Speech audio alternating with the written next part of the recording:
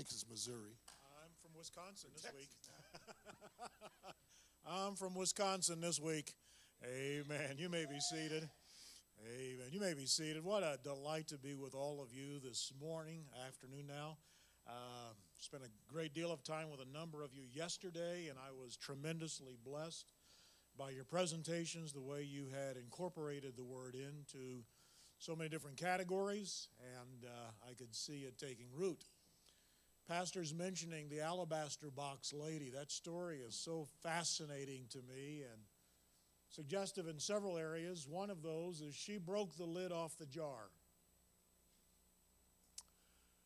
She wasn't careful to unscrew the lid. That worship wasn't going back in. The jar's busted. I'm emptying it all. Scripture said it started at his head and went all the way down to his feet. She broke the box. So we've come this afternoon, to just break the lid off the thing. We're just going to empty it out. Nothing's going to be held in reserve. Of course, the estimates are that would have taken a whole year's of laborers' wages. That's a $20,000 waste. $20,000 waste, and she wasn't taking any of it home. Second thing that's suggestive in that passage is said this aroma filled the house. Her worship permeated everybody's garments, even though she gave it on Jesus. Because everybody else was close around when she worshiped, her offering permeated everybody else's clothes. And it went into every room in the house. So as someone that had been close when she was praising the Lord, they would walk down the street and folks would get a whiff of her worship off of their garments.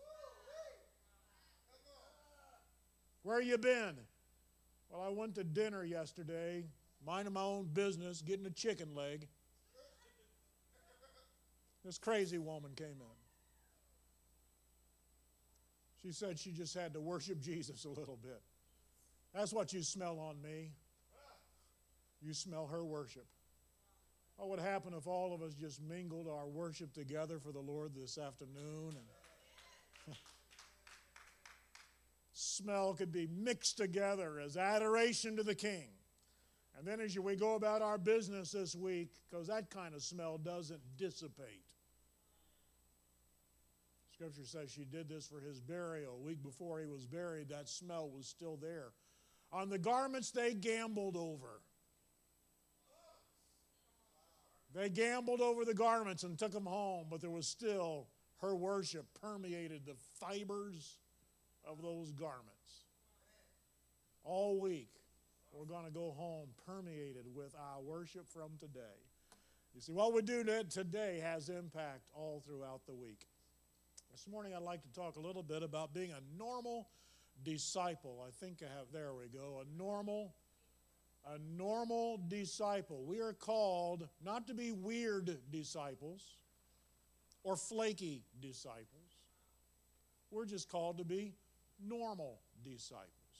We live in a world of extreme everything. Extreme sports means if you haven't busted your leg a few times, you're not really doing it right. Right? If you're a skateboarder and you haven't got the wounds to go with it, then you've not really been. If you're a snowboarder and you haven't got several months in traction, you just haven't been doing it right. And if we're not careful, I've heard people get together for church and say, we don't want normal church. We want extreme church. What do we got to do? Peel the paint off the wall?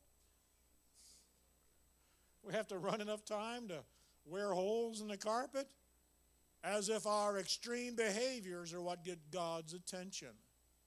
So I want us to help realize, next slide please, that in many ways we're average. This is the famous bell curve. If we put our shoes from smallest to largest, most of us would be in the middle.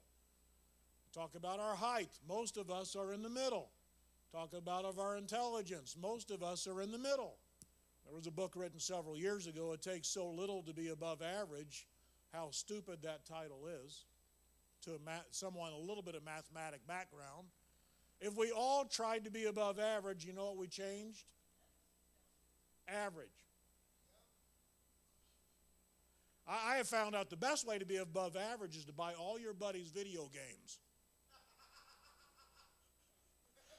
Let them spend all night playing Madden, whatever the season is, so that they can't function well on the job the next day, and all of a sudden your performance is through the roof. Not because you're above average, you just dropped, you dumbed down the average. All right, so when we think about being a disciple, we don't want average. Next slide, please. Instead, what we want's normal. Now, here's a definition from normal that I'm using. Conformed to the standard or the common type, the usual. We want to be standard disciples. Guess who sets the definition of standard? Our rabbi does, our teacher does. As we follow him as students, we want his norm. When I go to get oil in my car, I don't want extreme oil. I don't want above average oil. I want the right oil for my car. The engineers determined what was right. Just buying more expensive oil doesn't do the job. I want to know what the engineers said belongs in that vehicle. I don't want extreme oil. I want normal oil. As we follow Jesus as a disciple, we don't want to be extreme disciples. We want to find out from the King of Kings and Lord of Lords what's normal. What standard do you have for us? We frequently ask the question, am I normal? This is a question that we ask frequently. Adolescence is critically a period for determining what's normal. Next slide, please. We want to wonder, am I going through, do other folks go through this? Anybody that does any form of counseling or care, you know that your major job is to help people understand they're not really weird. Lots of folks have gone through this before. You do realize that women have given birth before, like billions of times. And most of human history, there weren't doctors around. Birth isn't a medical procedure. It's a normal life procedure.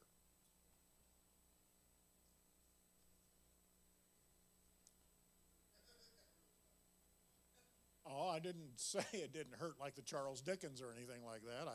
I'm just saying it's normal. So when we ask the question, am I normal? We live in a world, next slide, here's a norm. Here's a norm. Our world wants to say, I am not normal. I don't want to be normal. I don't pretend to be normal. I am me. That's the new norm for our world. I don't want to blend in. I want to be different. No, that's being the same as everybody else. Have you ever watched a biker gang? The Harley type. You know, they all have to have their black leathers, and they all have to have their ponytails, and they all have to have their beard, that when they're riding down the road, their beard parts in the middle and goes past each ear. When you see them by themselves, you say, wow, what a character, what a person that acts out their own identity. And then you see 10 of them together, and you say, no, they're all conformist. You will not see a Honda motorcycle in a Harley gang, because it's not normal. By the same token, you see a bunch of Honda riders, you know, in a city zipping up and down and around the streets. You're not going to find a Harley rider with black leathers there, because that's not normal. Our question is today, are you concerned about what's average, which is determined by what everyone else is doing? Or are you going to be only satisfied with being normal, being what the King has determined for us? Okay, so for the rest of this message, I'll point over here. I'm talking about average. That's marking me against everyone else. I point over here, I'm talking about normal. This is what the King says is normal. I'm asking us this afternoon to consider being normal Christians. So as we look at John chapter 15, we're going to be moving, instead of thinking about normal by average, we want normal, that is the power of the cross. John 15, verse 1 through 5. Jesus speaking, I am the true vine, and my Father is the husbandman, that is the farmer. Every branch in me that bears not fruit, he prunes, he takes it away. And every branch that bears fruit, he purges, or he cuts it back a little bit. Why? So that it's more fruity. I'm encouraging us all today to be fruity disciples. We're going to produce fruit in line with the vine. When you look at an apple tree, you don't expect to find a banana. When you look at a watermelon plant, you would be shocked to find walnuts. Because it's a biblical principle. Every tree produces after its kind. And if we are in the true vine, the fruit that we produce is out of that true vine, and it's not out of you, and it's not out of me. So we are called to be fruity, where that fruit is going to match our master. I'm not talking about, this is not average living, but it's normal living.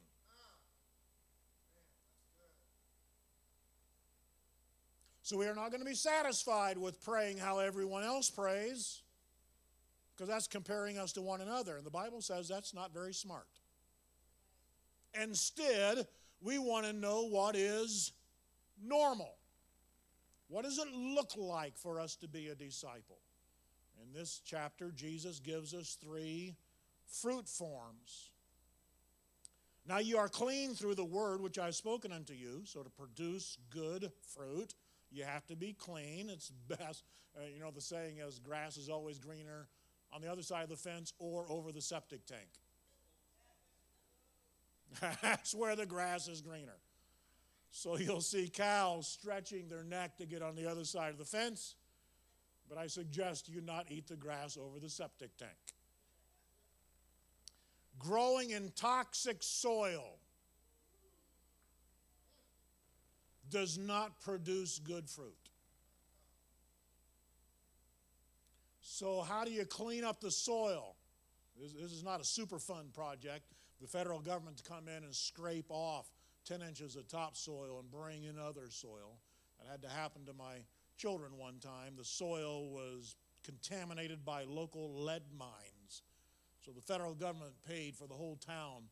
Everybody, they lost the top 8 inches of their yard, and new soil was brought in because the soil was contaminated. And if you're eating fruit out of contaminated soil, you destroy yourself. Kind of like Troy, Michigan. Drinking water out of lead pipes harms kids. So as we're talking about producing good fruit, we have to be made clean through the word which Jesus spoke. Abide in me and I in you, as the branch cannot bear fruit of itself, except you abide in the vine. No more can you, except you abide in me. I am the vine, you are the branches. He that abides in me and I in him, he is very fruity.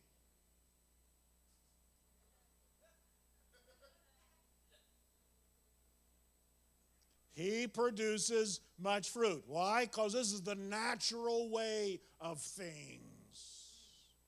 I have never seen a bunny rabbit reproduction seminar being advertised.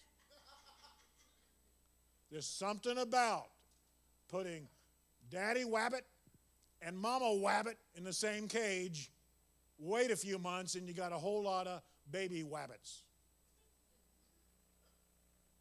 You don't need a seminar on how to produce good fruit. You just need to be tapped into the right source.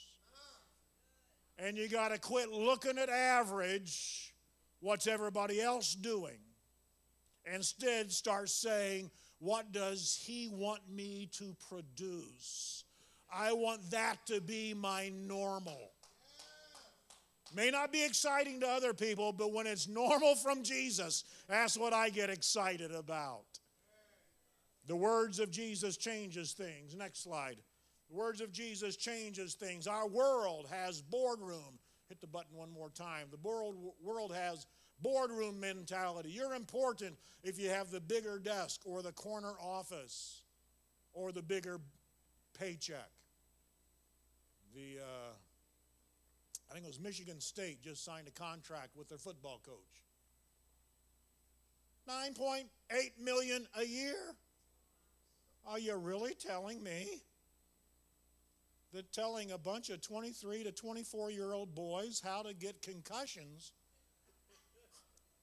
is worth $9.8 million a year? Evidently, in an average world, it is. On the other hand, the words of Jesus means take on the towel. Hit the button for me one more time, please. There we go.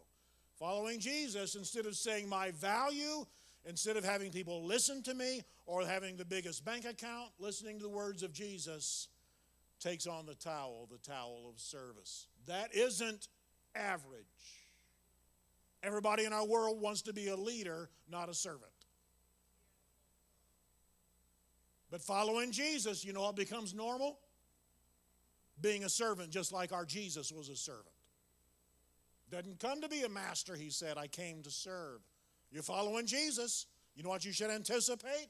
You should anticipate being a servant. Next slide, please. In our world, changes things. Our world says, keep calm and don't get mad, just get even. Retribution. Identifying yourself as someone who has been harmed or a victim status. And now how do I get even with that? In Jesus, however, we are called to forgive. The world, the average way of thinking is harboring the pain and the difficulty and using that pain to your advantage. The normal thing in Jesus is learning how to forgive as we have been forgiven. Hearing the words of Jesus changes things. In this world, treasures are in pearls and rubies and diamonds and skyscrapers. Next slide, please. It's in a treasure box. That's what is valuable in our world. That's average thinking. In Jesus, however, relationships are valuable. You do know in the Roman world the children were worth nothing? Nothing. As a matter of fact, there was one soldier who told his wife, I'm going to be gone when the baby's born. He wrote her a letter. I'm going to be gone when the baby's born. If it's a boy, let him live. Because it was a dad's responsibility in the Roman world to thumbs up on child living or thumbs down on child living. And dad decided, I want a son, not a daughter. If it's a daughter, just take her out with the garbage and leave her there. Abandon her there. But Jesus said, suffer the little children to come unto me. Because his value wasn't in resources, the value is in relationship. In this world, there are limited resources. Next slide, please. There's a fighting over resources and trying to stretch those resources because you can never have enough. On the other hand, hearing the words of Jesus lets us know that there is wave after wave of grace. There is no limits to his resources. When you receive a blessing of an almighty God, there's no less resources available to someone else being blessed. We're not fighting over God's blessings. We're encouraging each of us to stand under those waves of grace. Next slide, please. Our world, there's a fear of tomorrow. When's the stock market going to crash? Because if I knew the answer to that, I could pull my 50 cents out of the stock market today. And after it crashed and I knew how far it would go, I'd put my 50 cents back in when it's at the lowest place. Because I'm afraid of what's going to happen. I'm afraid of the next set of riots that go through Milwaukee. I'm afraid of the next school shooting. I'm afraid of changing careers. I'm afraid of what's going to happen. I'm afraid if this is even a safe enough world to have children or not. Let me tell you, if you lived in an average world, that's a legit question. Should you have kids or not? If you live in a normal world, having children is a testimony of God's grace and a recognition that life is precious and from above, and that God is in charge. Fear of the future. In Christ, however, we have hope. We have hope. I know the plans that I have for you. That's in the book of Jeremiah, written during a time of chaos. He says, I have a plan for you. So even in exile, buy a house, get married, have kids. Because I know that your future isn't in exile. Your future is in blessings. Wherever you are today, you need not fear tomorrow. You know the one who has everything in his hands. How do we switch from average thinking to normal thinking? Next slide. We do that through the washing of the water of the Word. We get cleansed. Our mind gets purified. Everyone else is afraid. That's average. Instead, I want normal thinking. If we serve the Prince of Peace, we should have peace. That's normal. That is normal. It may not be average in a world where there's wars and rumors of wars. Men's hearts failing them for fear, that's average. But what's normal? I have my mind stayed on you, O Lord. I will meditate on you in the night hour. You are my buckler and my shield. You are my fortress and my strong tower. I will not be afraid what others may do to me. And even when I fall, don't rejoice over me, because I shall arise. How can you do that? It's by the washing of our mind, the washing of our emotions, the washing of our actions. So as we look to verse number 7, Jesus is talking about the normal kind of fruit that he is producing. If you abide in me and my words abide in you, you shall ask what you will. It shall be done unto you. Herein is my Father glorified, that you bear much fruit. You're going to be my disciples. So here's fruitiness number 1. Just ask. Just ask. Now, before you jump too far, I've got to tell you what average praying is. Here's average praying. My back hurts. Here's average praying. I like to have a nicer house, and my car's transmission just went out. Here's average praying. Got to make sure my kids get into the right universities, and please with a scholarship so it doesn't put us in debt for the next 93 years. That's average praying. Normal praying is you abide in his words and his words abide in you. Seek ye first the kingdom of heaven and his righteousness, and all these things, stuff most folks are praying for. Food, where you're going to live and what you're going to wear, the basic survival needs of life. That's where most people pray. Survival, protection from pain, finding respect. That's average praying. Normal praying leaves that to the footnotes. God's going to take care of all of that stuff. Instead, he has invited me into the world's transformation. God is at work reconciling all things unto himself, and because of that, I can pray in line with his purposes and his design. And when I join Jesus' mission, the Father will answer, yes, here it is, and the Father will be glorified.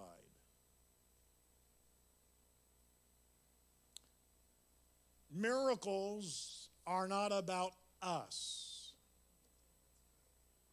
That's average thinking. If I have a tumor, average thinking is if God loves me, He will take away my tumor. Average praying is if it hasn't happened yet, it's because I don't have enough faith. Or I can't get everybody else to agree with me. And if we could just fast a few more days. And if I can get enough people to get some prayer credits in heaven.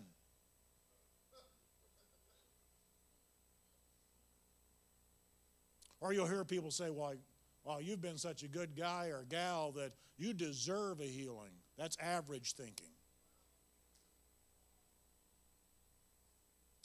Normal thinking is, Lord, how can you best be glorified through this circumstance? If you choose to heal me, it's because that's going to witness to your power in a world that's powerless.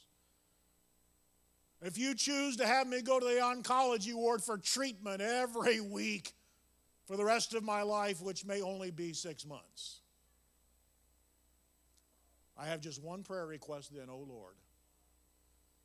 Would you let me witness peace as life slips from my body so someone else can know you, the Prince of Peace? That's normal praying.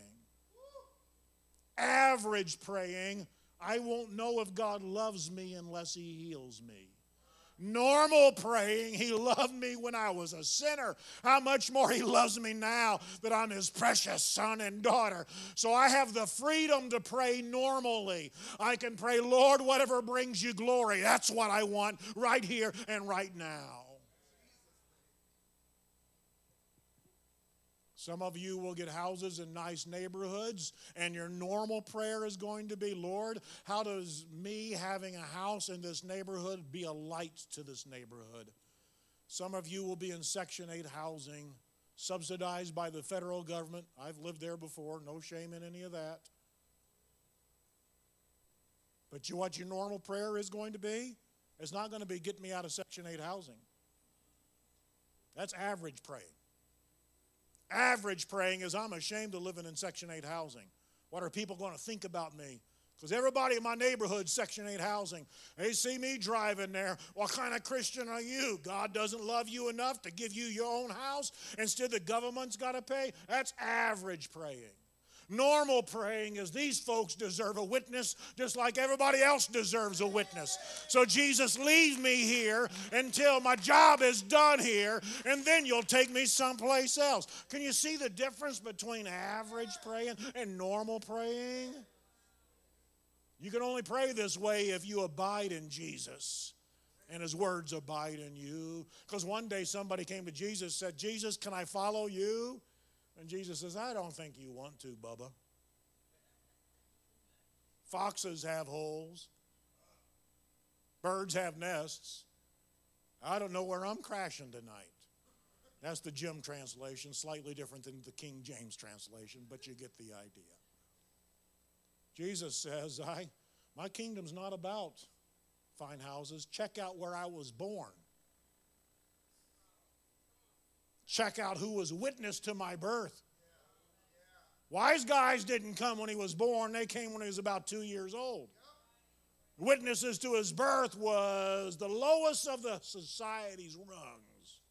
A couple of shepherd boys came to watch a pregnant teenage mama that was unwed give birth. I'm not concerned about the big house. And I don't know where I'm sleeping tonight, so follow me. If you're willing to go a normal life that says, I will take care of you, but I'm going to do it with what brings glory to the Father. Ask abundantly. I'm saying right now, the Pentecostals of Wisconsin, He's taking you into a season of renewed prayer focus. But that renewed prayer focus is going to be illuminated by a vision of what's normal and an absolute rejection of average. A rejection of self and walking into the normal of Thy kingdom come, Thy will be done on earth as it is in heaven. This kind of kingdom praying at Pentecostals of Wisconsin is going to be driven by a new capacity to see. Be careful. Don't ask for this gifting unless you're willing to see things which are sometimes disconcerting. He's going to show you things that can only be transformed by the power of heaven. So if you ask, oh Lord, I want this form of fruit, you need to pray for your emotions, because He's going to show you some stuff which may tear your guts out. But it's going to drive you to your knees in prayer. Say, dear God, there's too much pain in Milwaukee metro area. Too much suffering, and you just showed some more of it to me today. I don't want this to be hid from my eyes. I want this to be right at the front of my mind as I go into a heavenly throne room in prayer. You said it's your will that every family, every nation on earth know your name. So I'm asking you, oh Lord, in the chaos of metro Milwaukee area, let your grace be known here and your healing known here instead of the pain and the sorrow that is here. You will ask what you will, and the Father will do it. But where does your will come from? It comes from abiding in Jesus and His Word abiding in you. In other words, if you're not hanging out in the Word, you're going to have average praying. Okay? Average praying doesn't have the Word in it. It starts with, what are your needs? Most Christians in America have average prayer lives because their prayers are based on their need. Normal praying is based on the king's need. You want your prayer life to go to a new dimension? Step out of average into normal. This doesn't require jumping high or cutting yourself. It doesn't require dancing long. Remember the prophet? Prophets of Baal, they spent all morning dancing and screaming and sticking skewers in their bodies, showing how dedicated they were to their God. That's average praying. Our prayers are not going to be judged by how much we sweat when we pray. Our prayers are going to be judged by, are we hanging out in Jesus and His Word hanging out in us? And we pray based on the King's need, not our need. Go back to the example of a tumor in your body. How could the King use this for His glory? He still heals today. But there are also brothers and sisters who die from cancer today. Are you telling me that the sister who dies from a tumor didn't have faith in God, didn't trust God? No, that has nothing to do with it. Both sisters, the one survived and the one that died, need normal praying. Lord, what do you need done in this circumstance? Be glorified through this circumstance. We're going to stop average praying that's based on our need, and we're going to start hanging out with Jesus and His Word in us. It wouldn't hurt you from time to time, disciples, to share your prayer list with others. Not just so others can join you in prayer, but so others can help you discern. Are you praying an average way, measured by how everybody else prays? Or how is this lining up with the Word? Things on your prayer list should have biblical texts written next to them. That's what Jesus said. If you abide in me and my words abide in you, then you will pray what you will. The difference is your will has been washed by His words, and now your will is in line with His will. So things that are on your prayer list should have kingdom texts next to them, and they will always be about the King's will, not needs, not your needs. Does that make sense? But is this a switch for most of us? Oh, it is. Most of us have been praying feeble prayers because we've been praying like everybody else. Ask God what you need, and He will give it to you. That's not what the Word says. The Word says, if your Word abide in you, you will ask what you will. So, Lord, what do you want done? What do you want done on my job, Lord? Not that I need a raise, or I need respect, or I deserve a promotion. You're not going to pray that way anymore, because that's average praying. Instead, you're going to say, Lord, you sent me as to be salt and light on this job. Is this the place to do it, or can you open doors so I can be more effective in doing that? In Jesus' name you'll pray, and the Father will do it. So that's fruitiness number one. Just ask. Let's look at the next verse here. As the Father has loved me, so have I loved you. Continue in my love. If you keep my commandments, ye shall abide in my love, even as I have kept my Father's commandments and abide in his love. And this is my commandment, that you love one another. I loved you. Greater love has no man than this, that a man lay down his life for his friends. Next slide. Our call to fruitiness is receiving the love of God to such a dimension that we will be able to love others, whether they are like us or whether they are our enemies. Jesus says on the Sermon on the Mountain, I say love your neighbor. Even the Gentiles can love those which are like him. But I say to you, love your enemies. Love those who spitefully use you. In our world today, average thinking, average loving is stranger danger. Strangers are a threat to you. And now with COVID, that means anybody that's breathing within 6 feet of you without a mask. Have you noticed over the last 18 months?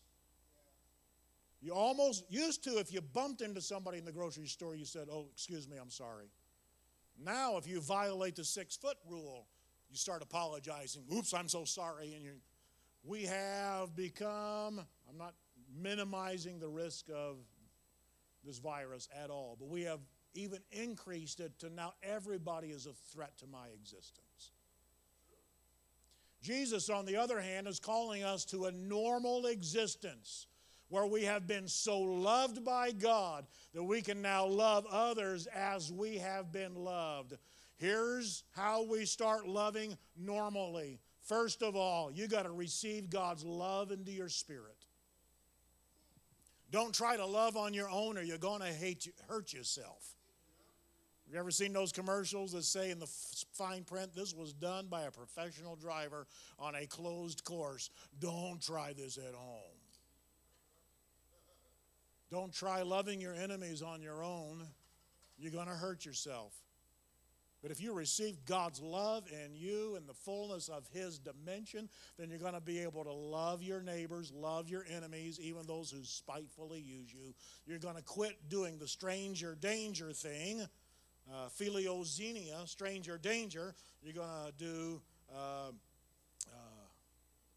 the Philadelphia thing. You're going to love the stranger instead of stranger danger. The love of God, we receive it. It's unconditionally available. God unconditionally makes his love available, but we recognize that that love is conditionally accessed. If you love me, then you will love one another. If you are my servants, you will love one another. This is my commandment, that you love one another as I have loved you. If you love him, then you follow his command. You will love others. Now that is not average. Average American understanding is love is let love go. If love is true, it's like a butterfly and it will come back to you. Unless it meets my windshield on my truck first. Average love is you fall into love like it's a pothole.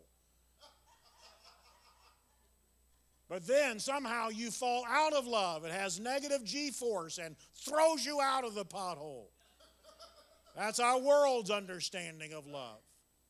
Normal love is I have been so lavishly loved by God, I follow his command. And here's his number one command: love others even if they don't deserve it.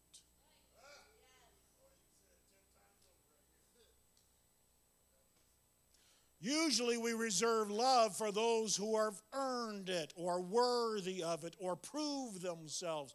Jesus says, you didn't prove it, you didn't earn it, but I dumped love on you anyway, so why don't you get normal around here?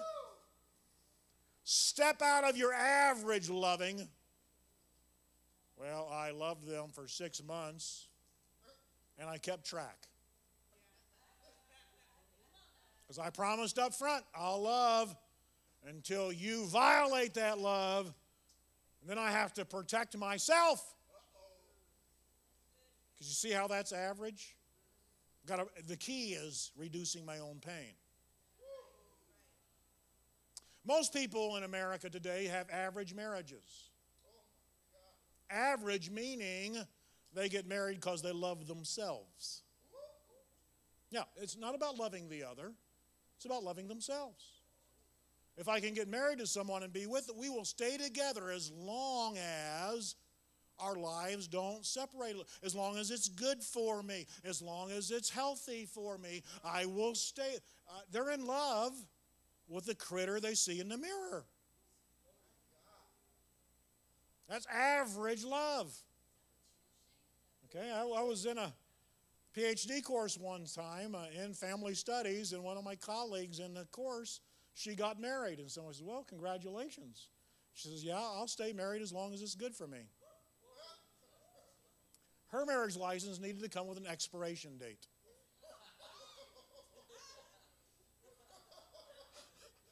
With an option for renewal if both parties agreed. That's average in our world today.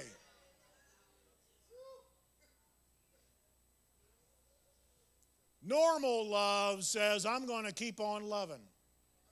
Now, pause for a second. This does not include domestic violence. You can love someone who has committed domestic violence against you, but you will probably need to separate from them, particularly if there are children involved. The passage in Malachi that says God hates divorce, the rest of the verse is, and he hates garments stained by blood. So God's against divorce and he's against domestic violence. Okay? Well, what's the answer? The answer is that both parties get baptized in his love again. And even if we have a misunderstanding, we're going to keep on loving each other normally, not average-wise, but normally. If I have a disagreement with my spouse, I'm going to pray that they and I experience God's love in a new dimension. So we know how to love each other in this new season of our lives so that we can be effective kingdom agents with a normal marriage. Not an average one, but a normal one. Anybody want to follow Jesus? Anybody want to be tapped into the tree so you can become fruity in our world today?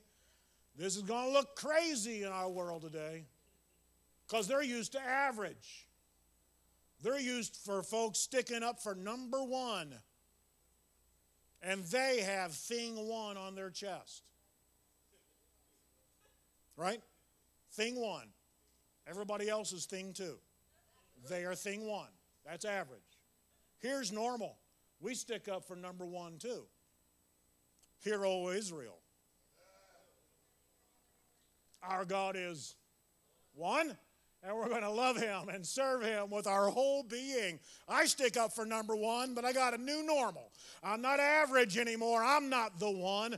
At the cross, it decentered me and put Jesus in the middle of my life. So now I stick up for number one. I'm sticking up for Jesus, and I'm following him, which means I love lavishly as I have been loved lavishly. Our world will never understand this. They will spit in your face and they will ridicule you to see if you truly believe what you're talking about. Has anybody done adoptions in the room? Is there anybody that's done adoptions? Give the example from adoption. Many adopted children, particularly if they're 10 or 11, they've been bumped foster home to foster home to foster home to foster home. They've heard over and over again, we will love you no matter what you do. And each time, that person was not able to back up their words. So when you adopt that child and you tell them, I will love you no matter what. You know what that child will do? The child will do the most heinous thing they can think of, because they want to know if you speak truth or not. I don't want to love these new adoptive parents until I find out that they can back up their word to love me, because everybody else was average. And when it got too difficult or inconvenient, they bumped me to the curb or used me for themselves. So I'm going to test it. Brothers and sisters, can you affirm with me that God loved you even when you were unlovable? I'm not asking you to give me the date that you were so miserably unlovable. We all got some examples in mind. I was unlovable, but my Jesus loved me anyway. So I take the risk today to be tapped into Jesus and Jesus in me. So I stop loving in an average way and start loving in the normal way. That I love for the benefit of the other, not the benefit of myself. Because average love is for what I get out of it.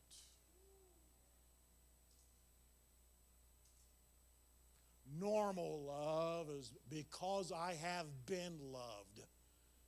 And because His love sends me to love, I will do so. And matter of fact, even if the person I'm loving gets angry with me, my love need has been completely fulfilled by Jesus. So my emotions aren't trashed. My mind isn't confused. I will continue loving anyway, because my love need is completed by the one that I served. I'm tapped into the true vine. And Jesus loves me beyond my capacity to grasp. So when I love in the name of Jesus and it's rejected, it doesn't harm me the way it normal, average-wise would. Now, what's going to happen, brothers and sisters, is when that happens to you, you're going to have an emotional drop. And then what you're going to do is you're going to go back to the Word and remember, oh, He loves me completely. I wasn't loving that person to get love back. I've already been loved more than I can understand. I'm loving others out of the outflow of God's love for me. So therefore, when I'm rejected, when I love somebody else, my emotions can have a reset. You will have a momentary drop because we walk in this world. But you're going to tap back into the root system one more time. And you're going to say, Lord, reset my love quotient, would you? Show me one more time how much you love me. Lavishly care for me. Which is going to give me the resources to continue to love someone else. In your name.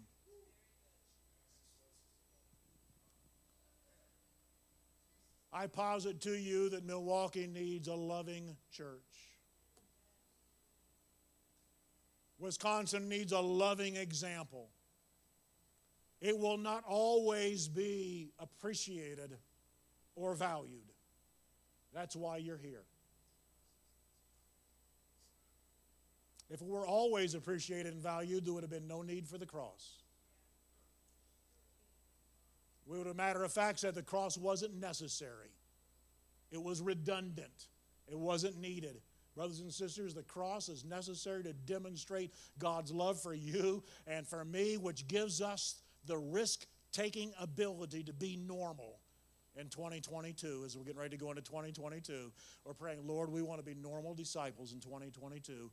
We want to love our world even if they don't like us.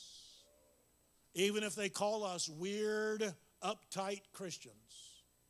Even if they call us a people who are not loving because we don't accept everyone's lifestyle as valid. We accept everyone as lovable, but we don't accept every lifestyle as pleasing to God.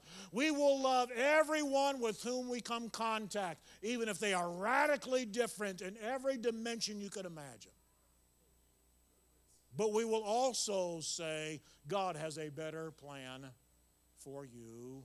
We will love the murderer that's on federal death row. We will love them even though this person in Michigan just killed several kids at school and the parents seem to have been contributors to the heinous crime. I don't understand someone that pulls out a weapon and blows away innocent people. But here's what I can say.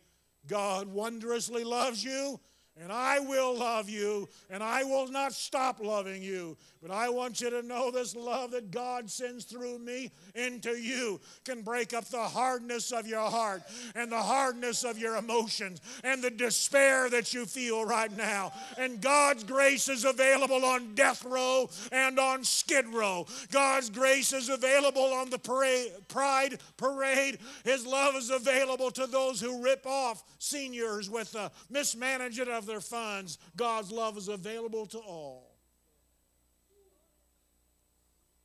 So the media may call you names by walking faithfully in Christ. You know what your response is? I love you. And you know what that's going to make them? Mad. Because you know what's average? Somebody says, I hate you, then your response is, I hate you more. We're into a retribalization in America. Instead of being one nation under God like we tried to be for seasons, we're retribalizing. We're drawing into significant pockets of people, coming up with our own truth, our own values, everything. But when we switch over to being normal, I have to love others regardless of the tribe they belong to. And I don't only have to, I get to. And when they say, I hate you, your response is, and I love you. It's going to confuse them. It's going to make them more angry. They will write more editorials about how the church is mean-spirited because it said they love them when, of course, you can't love me. And you're going to say, oh, yes, I do. Just watch. Fruitiness number 1, we're going to pray normal prayers. Fruitiness number 2, we're going to love as Jesus loved. Let's look at fruitiness number 3. These things have I spoken unto you. Notice the spoken word is important, right? We are washed by his word. He says, I speak these things unto you.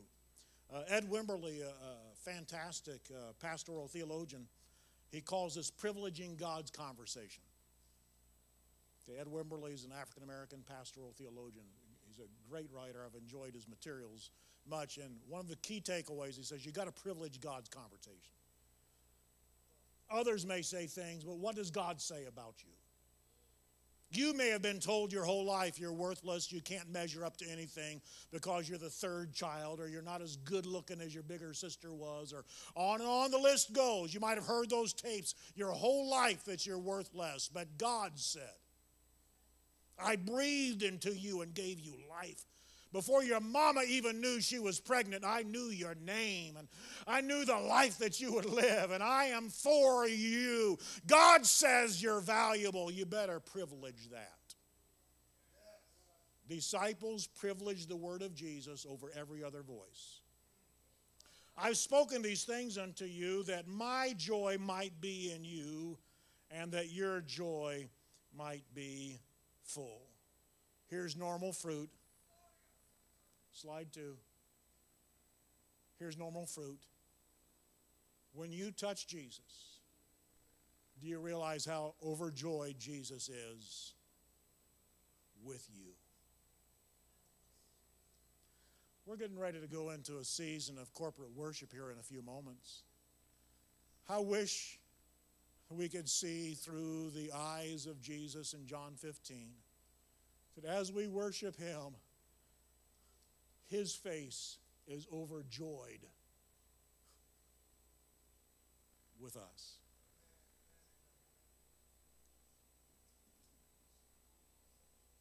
There's someone in this room right now that needs an emotional climate change.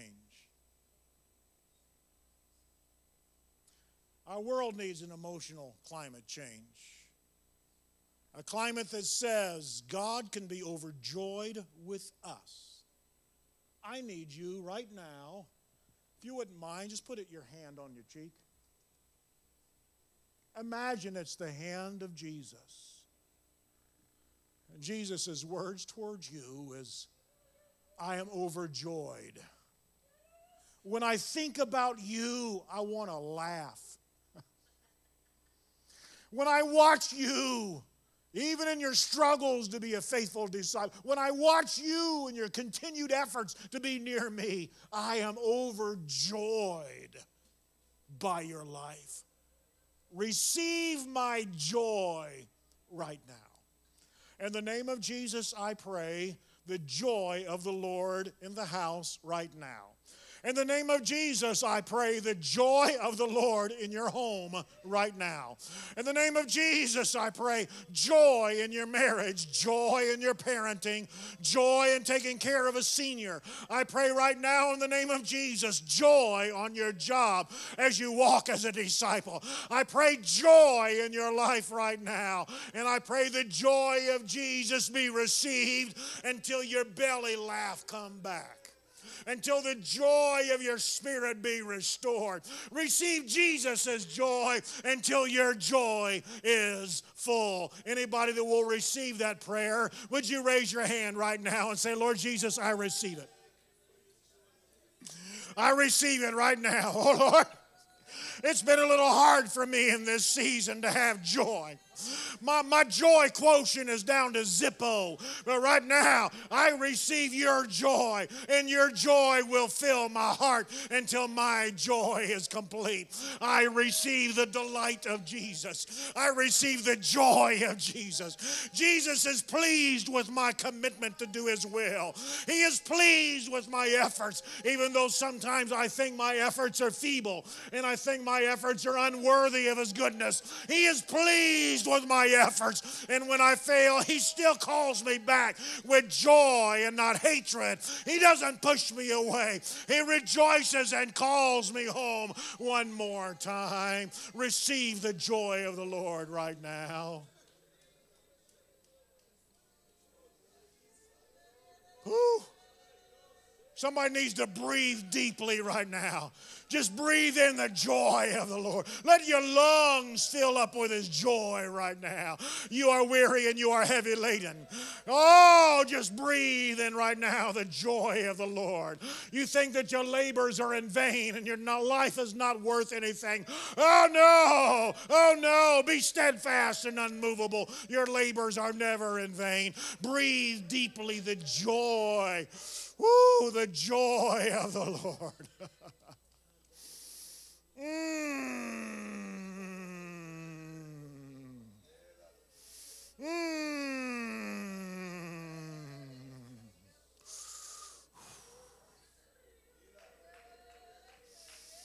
Oh.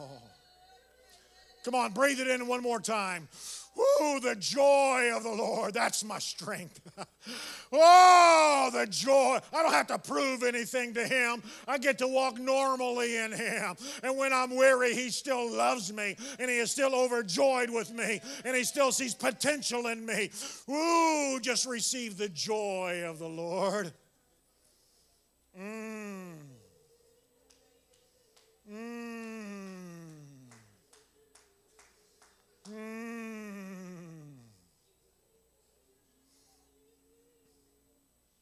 My favorite aunt's name was Euleen. She passed away several years ago. It was my mother's sister, a little bit older than my mother.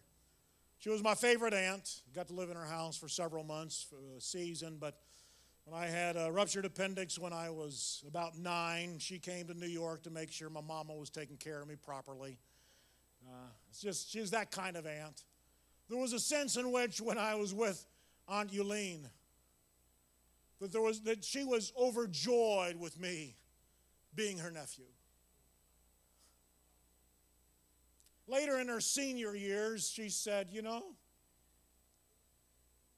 gray hair, a little bit pudgy. She would say, what's not to like about me? She would say of herself.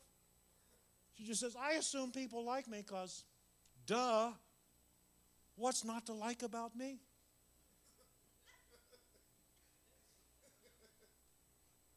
When you have that attitude, you can give joy to other people because you're not evaluating things You've finally gotten to the place where you know that you bring joy to Jesus. You know that there's some flaws in your crackpot that you are, but that even makes you a little more unique and valuable to the Master. Jesus is overjoyed with you, even the pieces that you don't like about you, the pieces you would get rid of, like the Apostle Paul prayed 3 times to get rid of a thorn in his flesh, and the Lord says, no, I like you that way. And my grace is sufficient. That stuff that you would get rid of, I'll confess, there's some stuff of me I'd get rid of if I had half a chance. Anybody else willing to confess with me? There's some stuff in your life you'd get rid of if you had that. There's some of your yesterdays you would go back and you'd get rid of them. You'd tear that chapter out of the book if you could. Jesus says, no, I like you that way because you're choosing to walk in me. I'm overjoyed with you. And anything that's weak in you, my grace makes up the difference. Oh, if you were completely likable in who you were, you would be without grace. And some people try to live that way. They try to live gracelessly. They try to live it all on their own. And Jesus is saying, would you just let my grace make up the difference? And as I grace you, you will walk closer to my purposes and my design. In conclusion, you were picked for this. You were picked for this. By the time I was in 6th grade, I was the tallest kid in class. When I went to a different high school for 9th grade, they thought I was a senior. So I didn't get any freshman hazing, which I took that as a blessing. The downside of growing up too fast is you can't chew bubble gum and walk at the same time. And you all saw me last time when I was here. I face planted myself right over there because Pastor asked me to look at my socks and walk at the same time. And you all saw the results of that. Which meant in gym class, even playing basketball. First time we played basketball, I was picked first because I was the tallest. But then they figured out dribbling and running, Jim cannot do. So I got picked last. But for this normal life, some of you are saying, I can't pray like that. I can't love like that. I can't experience joy like you're talking about, Jim. The best I can do is live average and hope to be saved. No. You didn't pick me, but I chose you. And I ordained you that you should bring forth fruit and that your fruit should remain. Whatever you ask the Father in my name, he will give it you. These things command you that you love one another. If the world hate you, you know they hated me first. Let's stand together, shall we?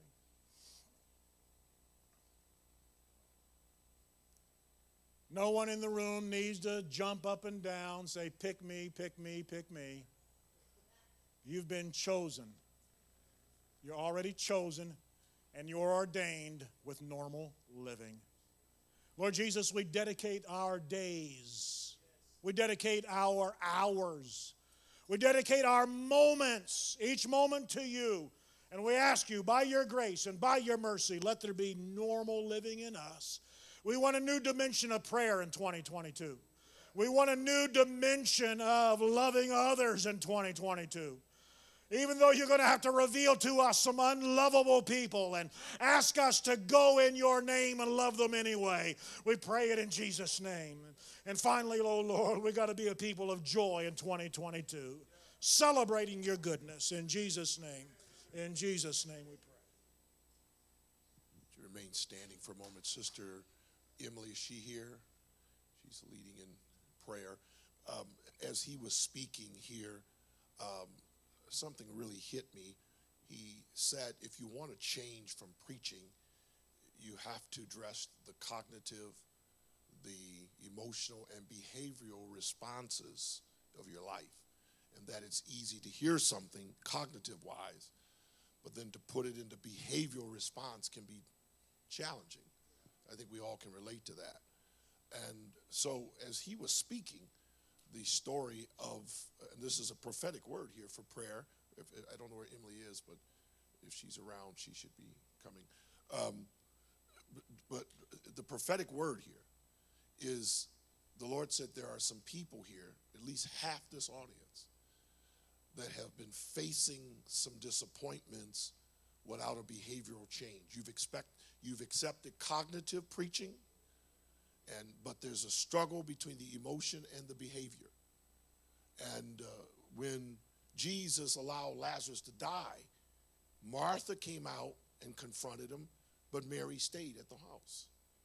And she said, if you had not died, if my brother had been here, my brother wouldn't have died. And Mary stayed. And Jesus said this is the part that I want to pray with here for just a moment. This is the prophetic part. He said, go and get your sister. And when she went to Mary, she said, the master has called for you. He knew she was disappointed. She knew that she understood him cognitively. And to a certain degree, she understood him emotionally. They say something, he can correct me if I'm wrong, but the woman that washed his feet, or this is the woman that showed Mary and showed some affection towards him. And now she's disappointed. And it could be something on our job, something in our marriage, something in our health, something in our home. But the Lord is saying, the master is calling you. Even though you wanted to stay home today, even though you really didn't want to come out, the master's calling, knowing that you were disappointed with a failed expectation. And when he says, I call for you, that's a powerful statement coming from a God that says, in spite of your disappointment, in spite of your cognitive and your behavioral responses are not adding up, I'm calling for you right now. I want to heal that part that has been disappointed, because I'm the only thing that can resurrect something that's died in you. And I am the resurrection. And I want to resurrect something that has died in you from a failed expectation, because you've been hurt over and over. You've been disappointed over and over. And you knew I was coming here today. You decided to stay and remain. And the Lord is saying, if that is you, to lift your voice, because the master has called for you. Come on up, Emily. The master has called for you. And he's saying, when there's a prophetic word, I'm now ready to touch that part of you that has been so discouraged, that has been so disappointed, that if you were released, come on, Mary, if you'd only been here, God, you could have changed this situation. You could have changed my marriage. All you could have did this. And why am I still fighting in my health? Why am I still in this situation where I am? I want to tell you by prophetic utterance here, the master's calling. He's calling for you, even though he knows you're here physically, but you're still at home. You've compartmentalized your cognitive, emotional behavior. God said, I'm calling for all three here today to make a response to the prophetic utterance, that there may be an ushering to come forth of a healing strength. Come on, let it out, Quran. Come on. You don't get no brownie points for just being here. But what God responds to is, when Mary came out of the house, he knew she was still discouraged. He knew she was still disappointed. That which meant most to her had died. And Jesus is saying, I'm calling for you. I'm calling for you. Don't you understand what he's calling? That he's seeing beyond your hurt. He is seeing beyond your pain. He is seeing something deeper in you that he wants to use. And if it wasn't for your pain, he wouldn't even be calling you. He's calling for you. Come on, lift your voice. That's it, Yesenia. Come on. Come on. Something is shifting in here. Tasha, come on, Sister Cruz. He's calling for you. There's no shame in staying home, recognizing, yes, God, over and over, I've been disappointed. The shame is not getting up when the master calls. And he's saying, if I've called for you, let your shame go, Mephibosheth. That's what his name meant, son of shame. Let your shame go. Let your anger go. Let that confusion go and come to the master. Hallelujah.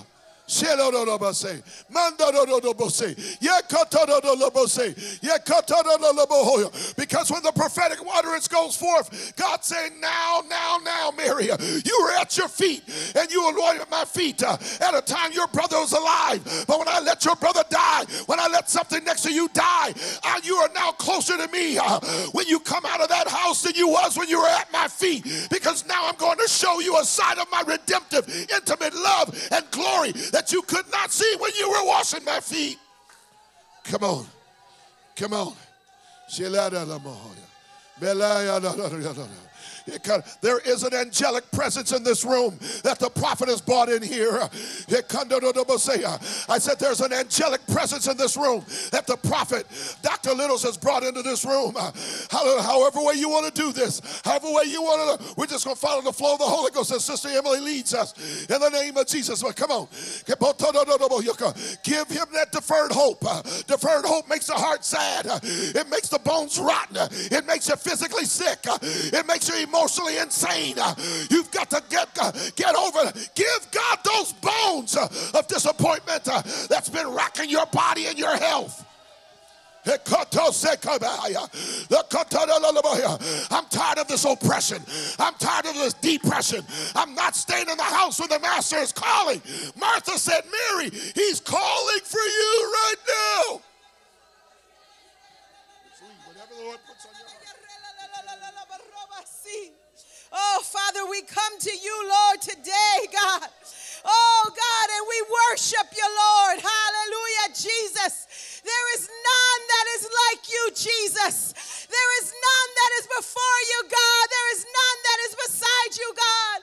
There will be none after you, Lord. Oh, Lord, let it not be said that those who, hallelujah, have the revelation of you now worship you in this house today, God. Oh, let it not be said that those who knew who you were did not acknowledge you, hallelujah, through the ends of the earth, Lord God. That's it, church. Neither gave the praise in your name, hallelujah. Your name, that the praise of your name that was due, God. Let it be never said that we took your name upon, that we took your name upon us and we took your identity, Lord God, of your name, Lord God. We become the people of your name, God. That's it, and did it in vain, God. Hallelujah, because we did not act upon it, God. We did not reflect on your nature, Lord, or did we not wait upon you to serve you with all of our hearts? That's it. Oh, let us not be lukewarm in this house, oh Father. Father, I pray, let us not be dispassionate, God. I ask you today, oh Lord, I ask you that you can renew, Lord God, our hearts today. Renew our passion, oh God. Renew our love for one another, God. Oh, you, oh Lord, hallelujah. For you, hallelujah, for us even if we pray, it feels almost sacrilegious because we should always burn hot for you, God. Hallelujah, that's it, that's it. But we know, hallelujah, that flesh, oh, it's flesh, it's flesh, it's flesh.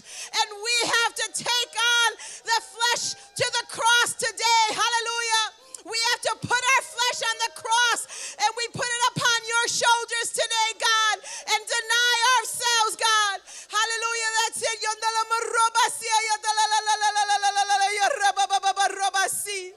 Oh God, the carnal mind is enmity against you. It's an enemy, and so we are crucified with you today, oh God.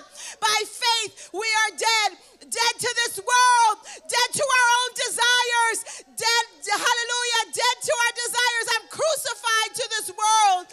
Oh, and the world is crucified to me. Oh Lord, the prince of this world come and has nothing in me. Oh, hallelujah. How many of you, church, want to lay it down right now to the Lord? Oh God, I lay it down, Lord Jesus. I lay it down. I put my flesh on this altar today, God.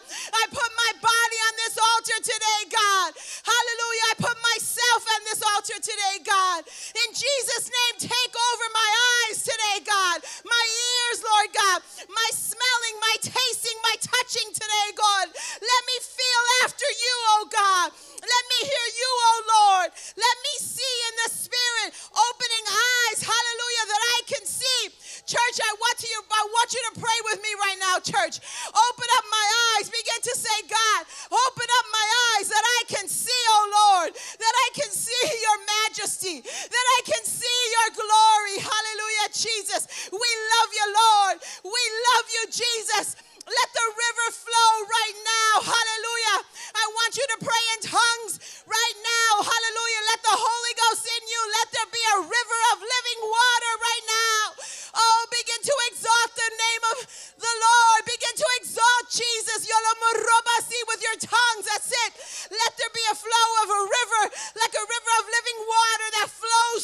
you. That's it. Begin to touch the hem of his garment. Yolomorobasi. Hallelujah, Jesus. In Jesus' name, let that river flow. Hallelujah, God. We worship you, Jesus, in this house, God.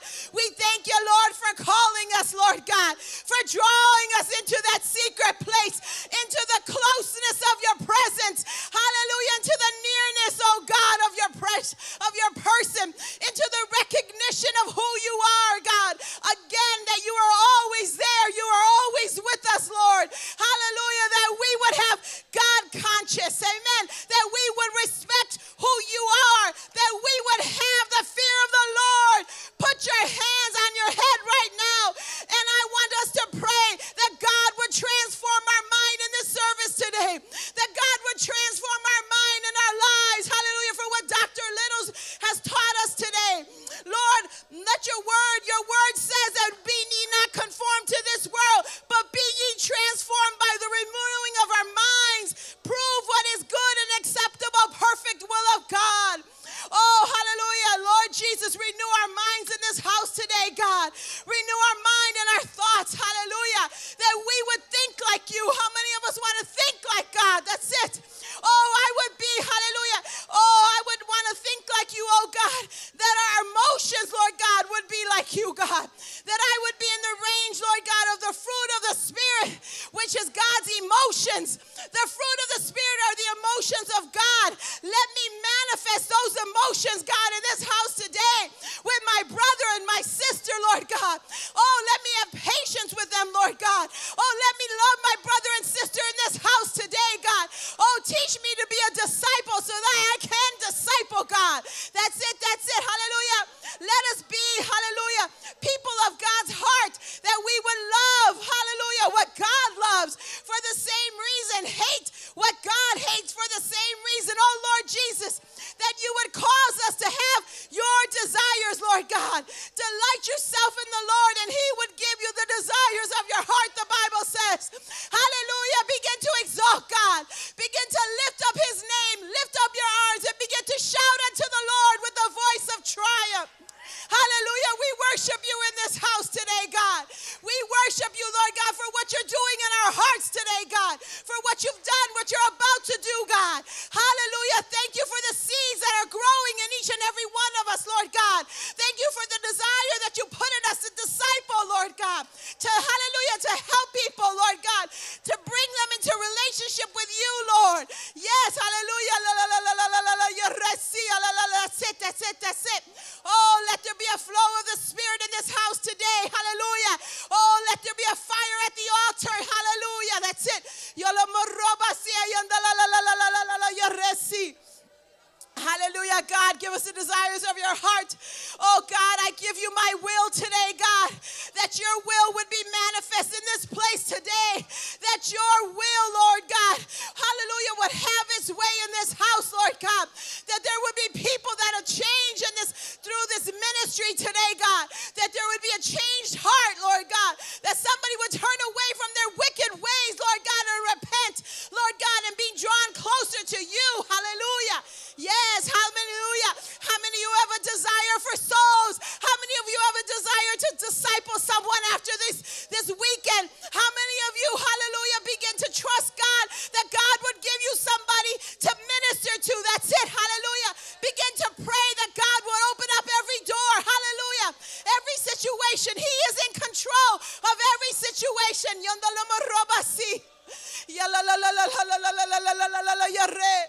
That's it, hallelujah, God. Yes, hallelujah. Oh, hallelujah, God. We worship you in this house. Oh, hallelujah.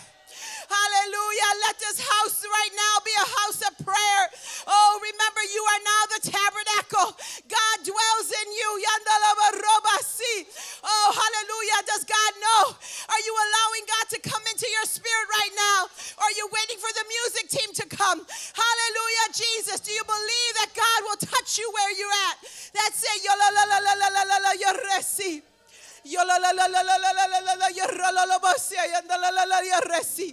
Ya la la la la la la la la la la la la ya re. Yondola moroba si. Ay ay ay re la la la la la moroba si. Yondola moroba si yondola si. Oh, hallelujah. Church, we just begin to touch the waters. God's not finished. God's not done yet. Oh, there's more. Hallelujah. Is there anybody in this house that is hungry for more? For what God has today? Are you hungry for God? Oh, hallelujah.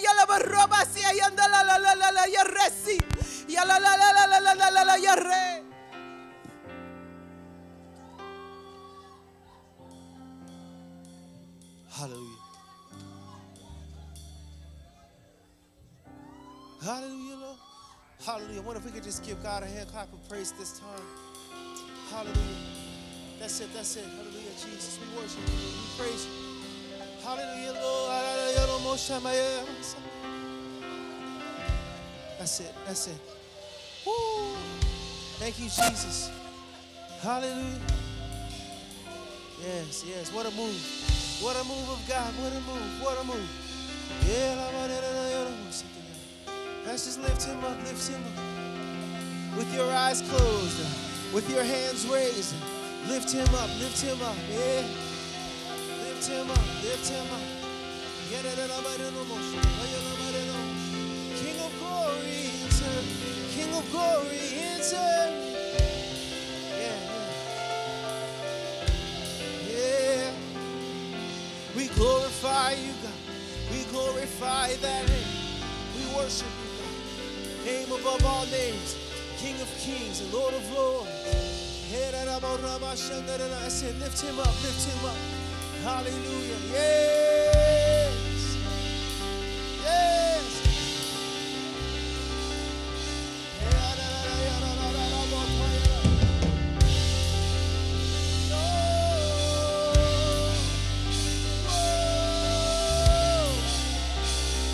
Hallelujah. There's a song that's going to come from you. Sometimes I don't know what to say, so my moanings and groanings say, whoa, oh, oh, yeah, yeah, yeah. You're worthy, God. You're worthy. Yeah, yeah, yeah. Hallelujah. We worship you. Sing it out. We worship you. Oh God, we worship you.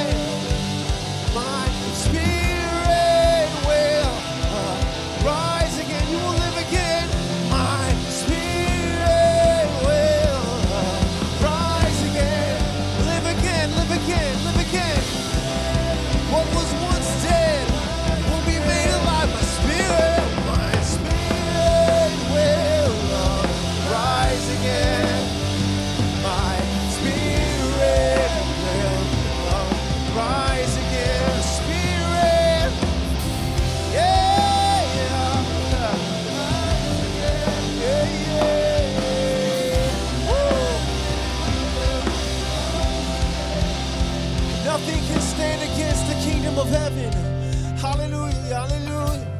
Nothing can stand against it. Whoa, whoa, whoa. Yeah.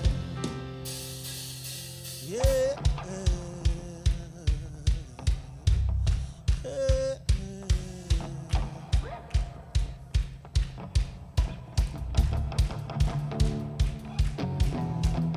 I want you to find somebody to worship with. So, when we're singing and when we're dancing, He's in the midst of our praises. He's in the midst of His people.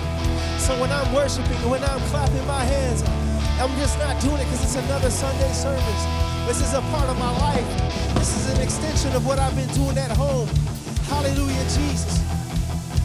Whoa, there's an army in the night, waging war by Jesus Christ. Hey, there's no God like our God. He is awesome.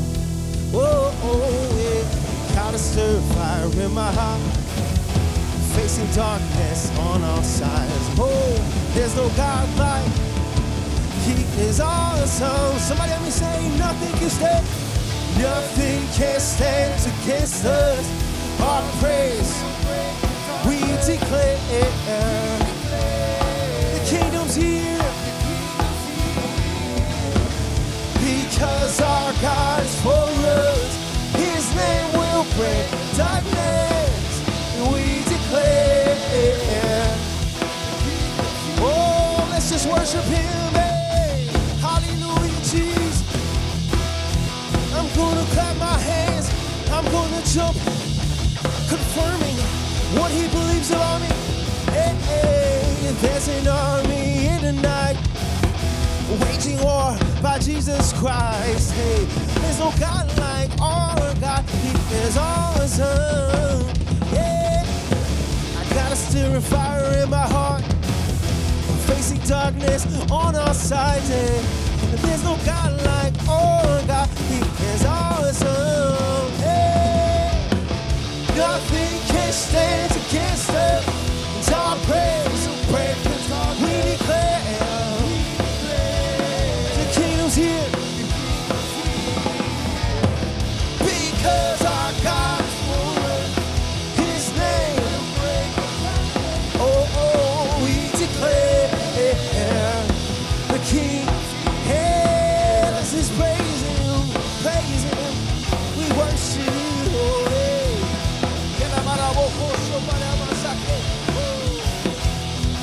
Nothing can stand, sing it out.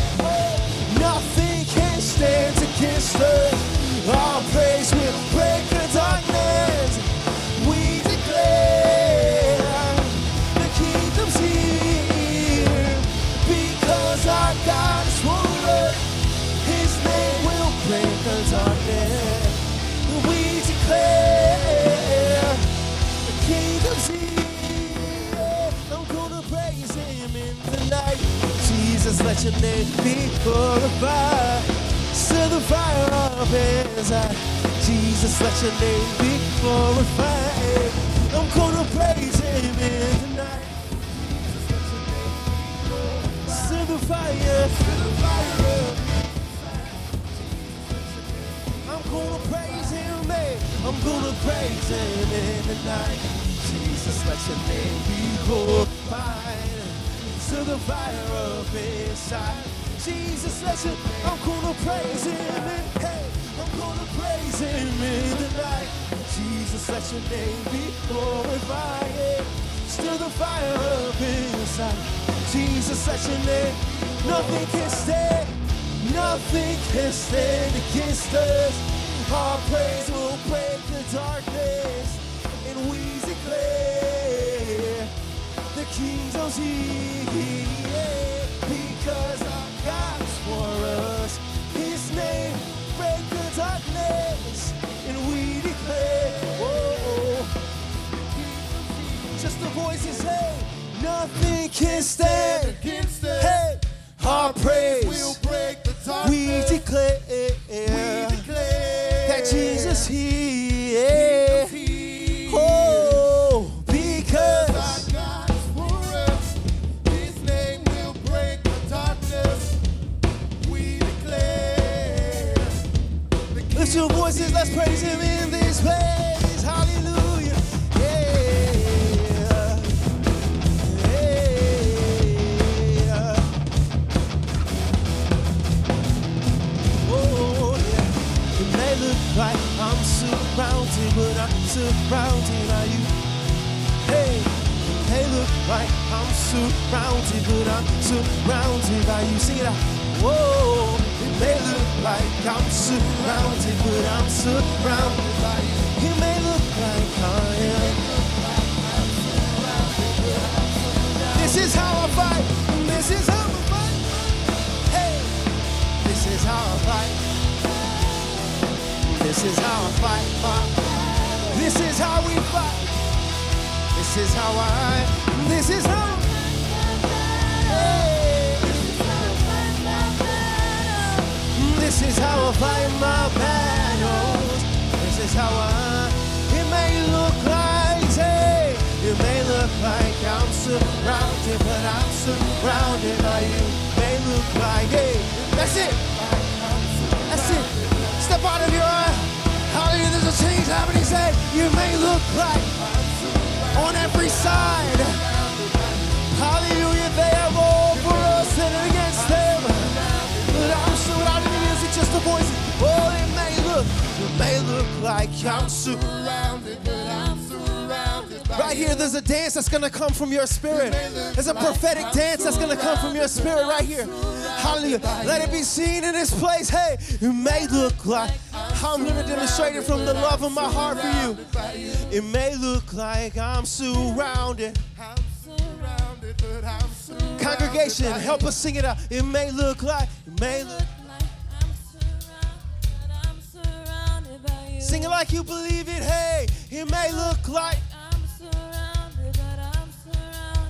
Sing it like you believe it. You've been through too much to sing it pretty. You've been through way too much to sing it like it's a normal song. Sing it like this is the last song from your soul. It may look like I'm surrounded, but I'm surrounded by you, God. You brought me through a healing. You brought me through the surgery. You brought me through it all, God. I should still be laid up in bed. I should still be sick, but I'm here, God. Sing it from the bottom of your heart. Say, it may look like I'm surrounded, but I'm surrounded by you. Help me say, it may look like I'm surrounded, but I'm surrounded. Oh, yeah. There's a freedom. May look like I'm surrounded. That's it. One more time, it may look like I am. May look like I'm surrounded, but let's give him all the glory.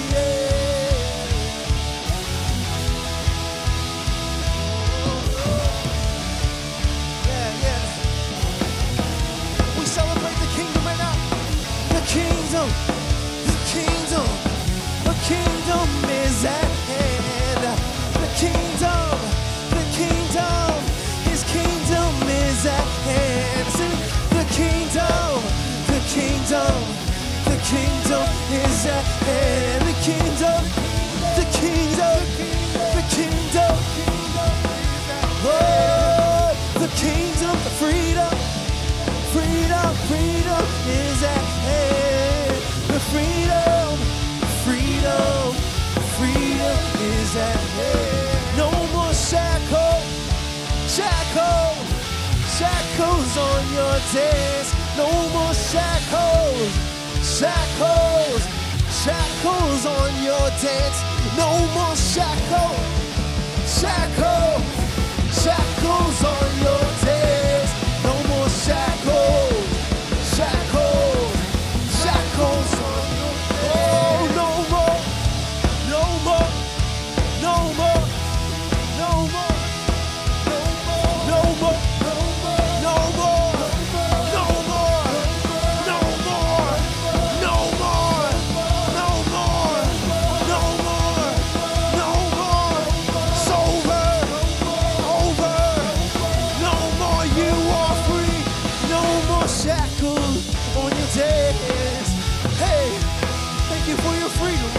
Thank you for it. Hey, no more.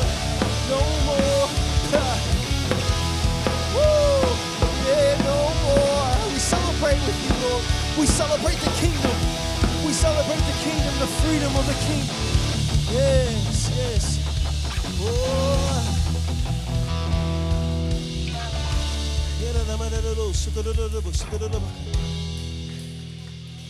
No more, no more, no more, no more. See what we have. The freedom because we set in our hearts, our eyes are like a flint. They say no more idols. No more idols. Yeah.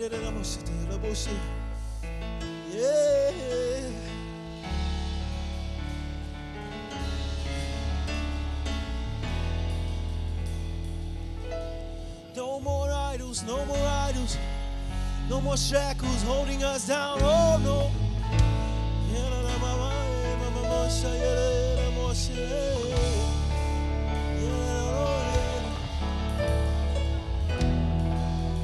Yes, yes, let your, that's it, let your cry out, let your cry out.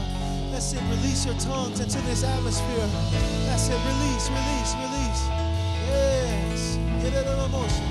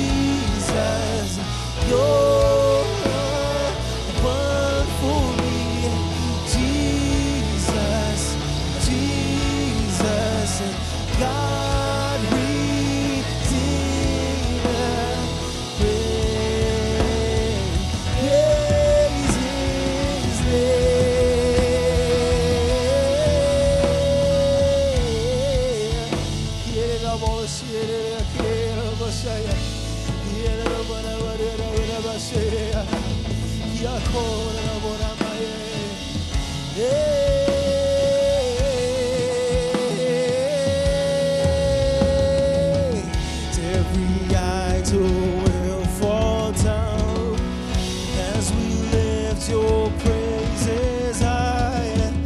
All creation will sing out, Jesus now be glorified.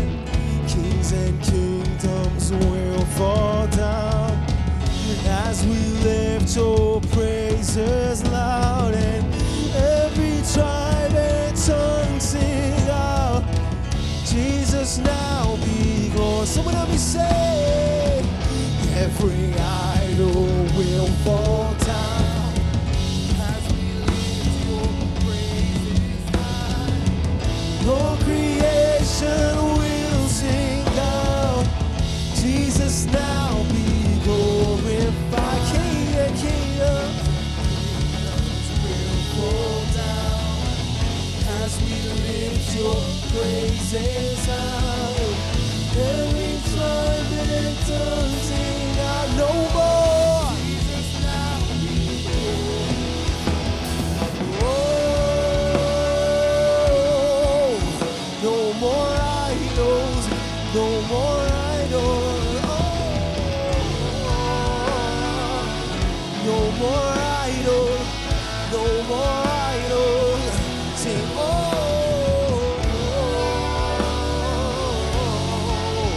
no more idols.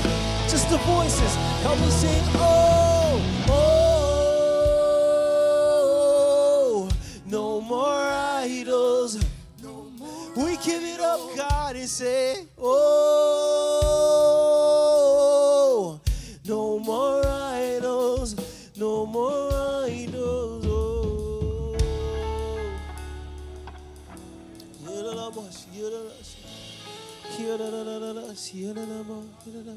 I said, lift your voice, lift your voice, lift your voices, lift your voices.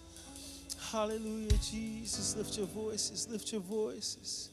Hallelujah, Jesus. Don't wait for the next moment, the next song. Hallelujah, don't wait for it, Jesus. Don't wait for it. Hallelujah, Jesus.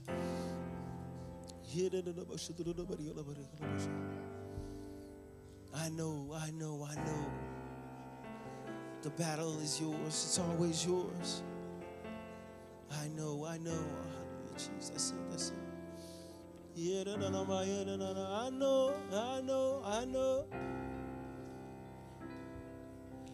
Battle is always yours, and we sing, I know. I wonder if we can give God a praise right now at this place. Lift him up, lift him up. That's it. Don't give the praise team a hand clap. I want you to give God a praise right now in Jesus' name. Do it because you love him. In Jesus' name. Nobody else.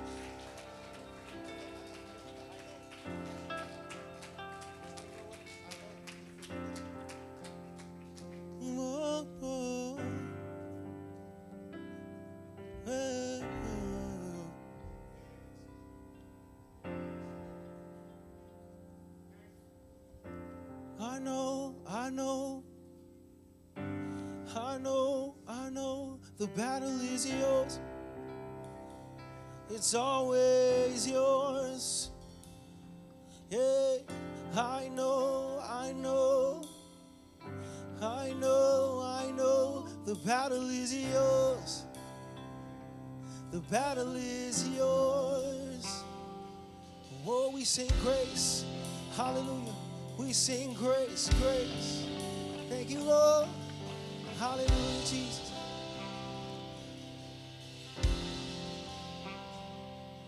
Hey. Oh. Hallelujah, Jesus. Yeah. Hey, the grace and cross will fight for me to fight my battles. He will fight my battles. Hey, hey. The grace and cross will fight for me. It will fight my battles. It will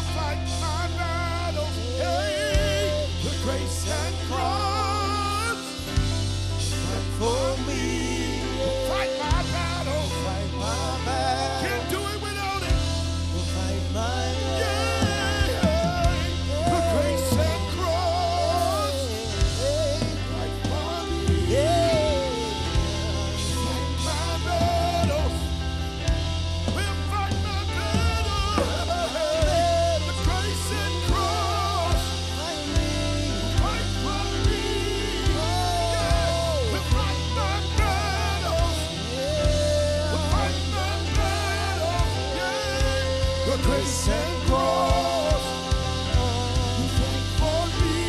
Fight my battles. Will fight my grace and the cross.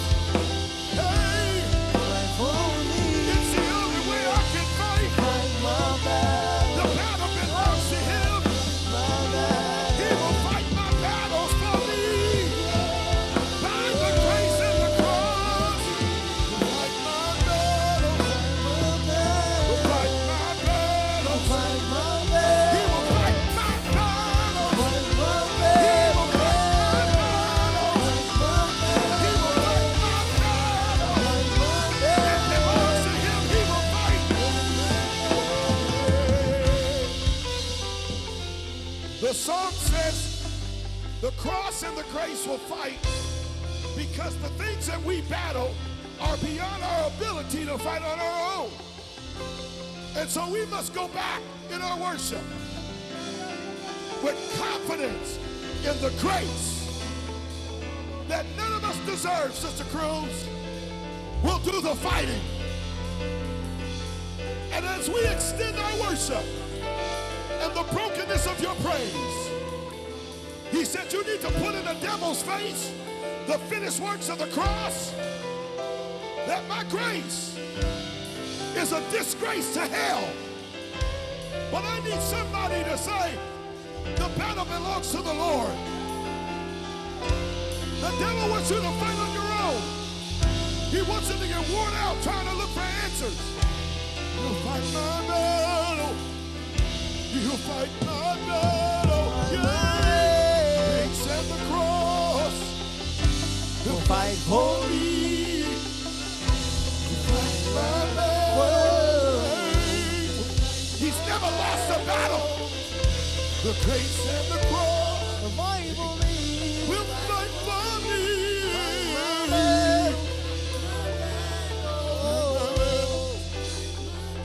Hey, the grace and the cross, hey, will fight for me.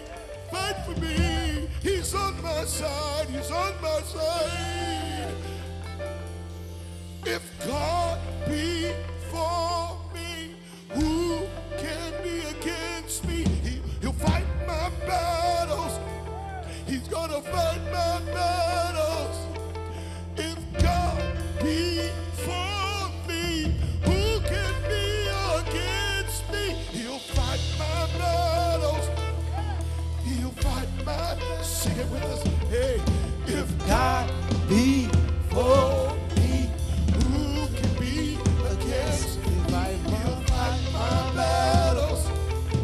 He'll fight my battles. Oh, we should put some faith there. If God be for me, who can be against me. He'll fight my battles. You'll fight my battle. Sing it again. If God be for me, who can be against me? You'll fight my battle. I want you to sing it again.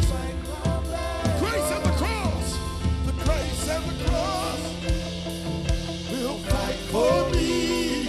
I'm going to exalt Calvary. He's going to fight my battles. Sing it. The grace and the cross will fight for me.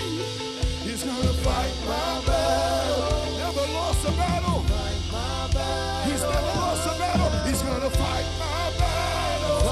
I wish somebody would sing that with the anticipation of a God who's never lost a battle. The Lord of hosts is his name.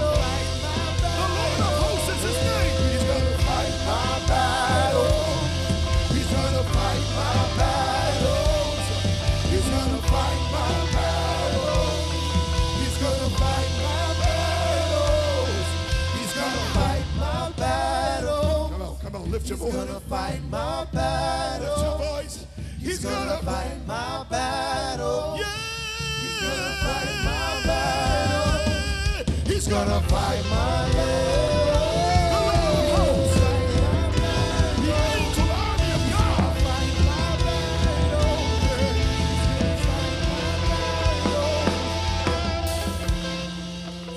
Let's play soft Lift your voice. Lift your voice. Lift your voice. I might be bruised, but I know the Lord will fight for me. I might be wounded, exhausted, but I know the Lord will fight for me.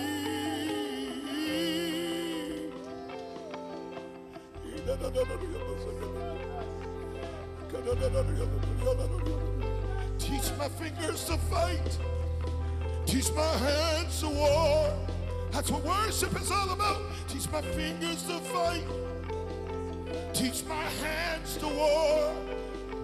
He will fight my battles. He will fight my battles. Teach my fingers to fight. Teach my hands to war. He's gonna fight my battles. He's gonna fight my battles. Teach my fingers to fight. Teach my hands to war. He's gonna fight my battle.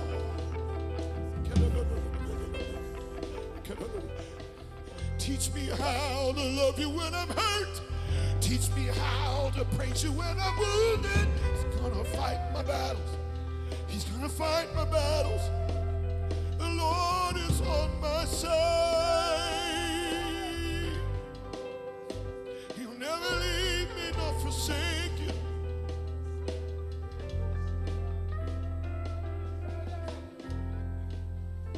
As they're playing softly, put that verse out, sis. The Bible says Mephibosheth dwelled in Jerusalem, for he ate continually at the king's table, even though he was lame in both feet, walking through his life crippled, always in the handicap lane, feeling dislodged, with his friendships viewed as a political enemy to the kingdom house of David. But David said, go to Lo-debar and find that man and bring him to my table. There is a pull in this service to somebody that God is saying, if I can get you to scream, cry, reach for my grace that comes to the cross, I will bring you to a table prepared, he said, before your enemies. But you've got to believe. Mephibosheth, you got to believe, even though your name means son of shame, even though it seems like you got a background of failure, even though your relatives in the house of Saul hated King David, you got to believe that this is your service. You got to believe that I'm bringing you to a place, I'm bringing you to a prophetic place where you can begin to experience some healing at the king's table.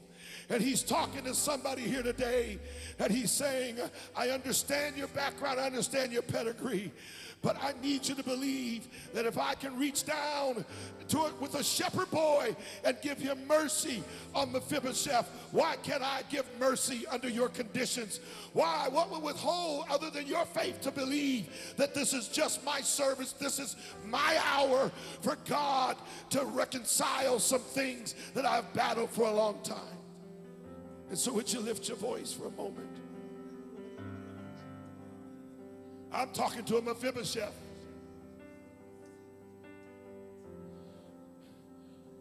That he said, when I remove the shame, it's because you begin to at least release your praise and confidence to the one who can fight your battles. Come on. When you release your praise, there's a shame. There's an inadequacy that'll fall off of you. Don't ever lose that, Brother Uriah. Don't ever let the devil minimize the beauty and the power of public corporate praise. Because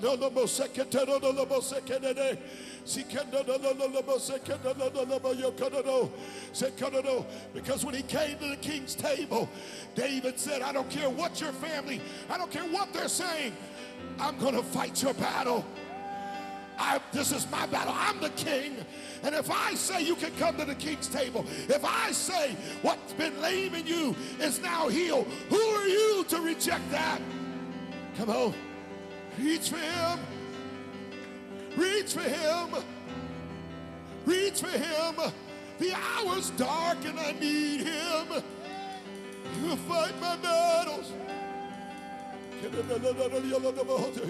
He came to that table justified by the King. Say what you want. I might be in a wheelchair. I might not be like the rest of you, but I'm feeling a prophetic anointing on this service for somebody to behold.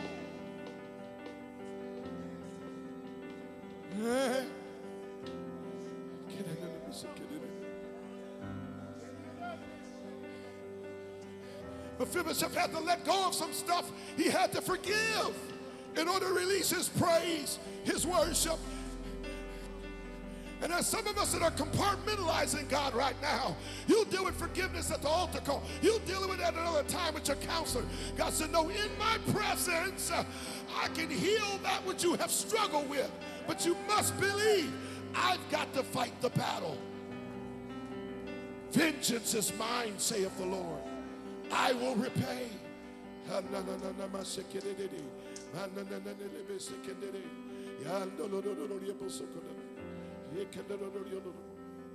Without any music, the Lord wants to speak. Would you just lift your voice here? Just lift your voice here.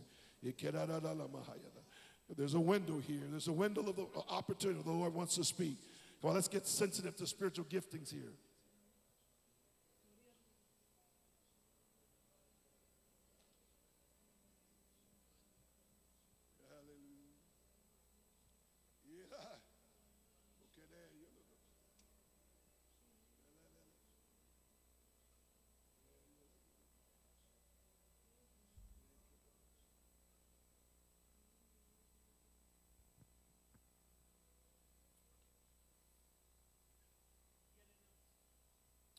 Praise God.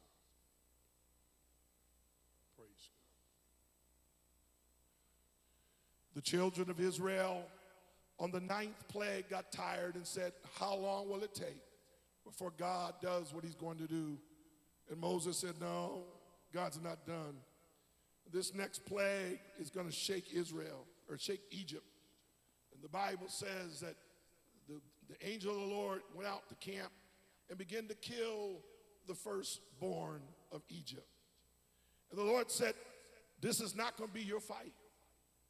I'm going to fight this one, but you're going to need to obey me and get some blood on the doorpost.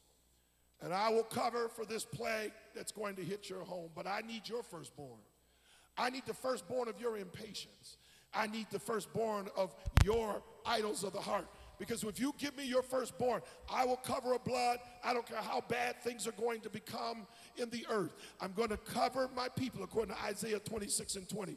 I'm going to hide you under the shadow of my wings. But I'm looking for someone that will put the blood. This is what worship is all about. This is what corporate agreement is all about. That whatever is going to come with the shifts that's happening to America, God is going to have a remnant of people that he is going to use and navigate as his bride in the earth. Is there a witness in the house? Look at your neighbor and say, that's you and me. So with courage in your worship for just a moment, would you declare the blood over your doorposts of your home? I'm talking about your heart and your family. That whatever hits this country, that God, you have a people that no matter what plague hits, you're going to have a remnant of people right here in this building against the attack of the spirit of fear, the spirit of intimidation, the spirit of seduction, the spirit of lust. Come on, let's get real. Some of you battling some stuff, and God's saying the only protection is the cover of my blood. But you got to activate it, Moses. You got to eat my word. You got to stay in the house. You got to stay accountable to leadership. Come on now. Hallelujah. Pastor's trying to activate something as the covering of this church, that whatever's getting ready to happen, I'm going to protect your mind from the spirit of insanity. I'm going to protect your household. But by the authority of the name of Jesus, I speak the blood covering, and I give up my firstborn. I give up the firstborn of my heart, that you will protect the household in my family.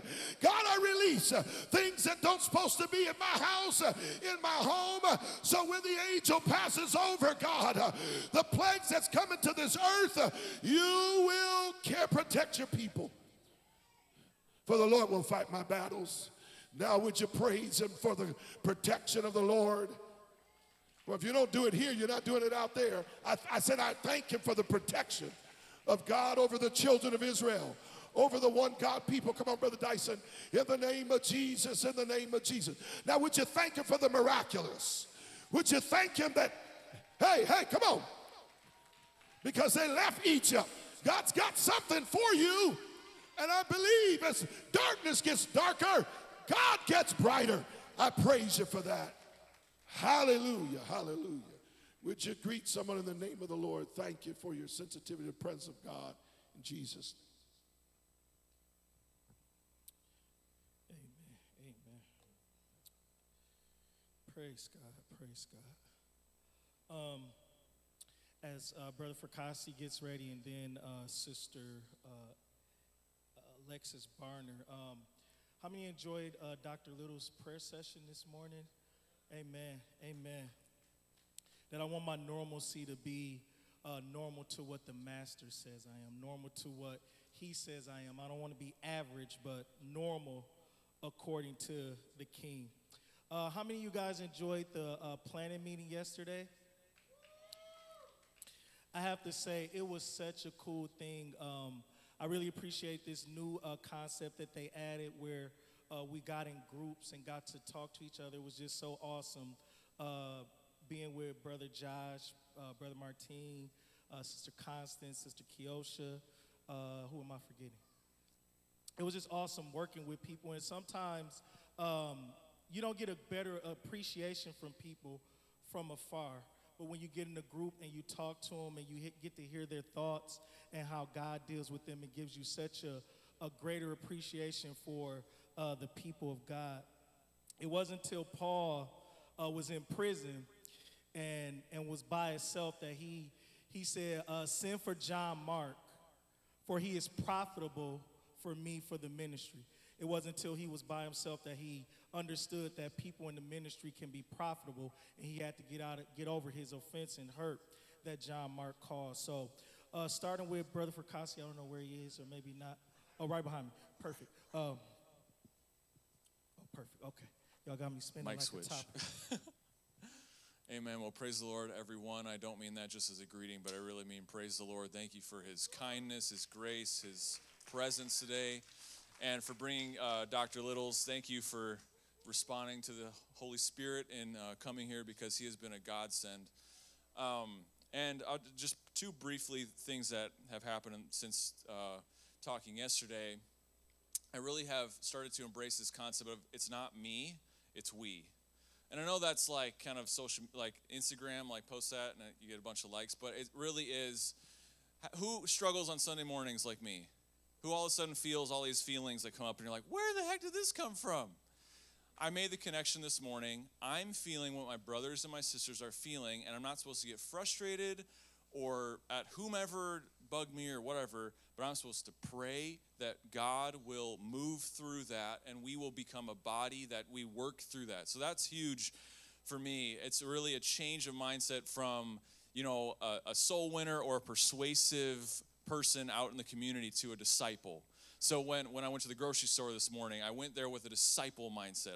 I went in there not like I got to give a Bible study to someone, but I am representing Jesus. I am a disciple, and if I make disciples, I'm successful. If I'm faithful to who I'm called to be as a disciple in the grocery store, at home with my kids, with my wife, I am successful in God's eyes. And that way we're free. We're not under this big heavy load of you must go win souls or you must go do this, but it's I am faithful to my identity as his disciple. So that's just some things I got out of it that are really freeing my life up. So amen. God bless you. Sister Lexi. Amen. I love you guys, everyone here. Something that I got, well, first, I just felt like a relief.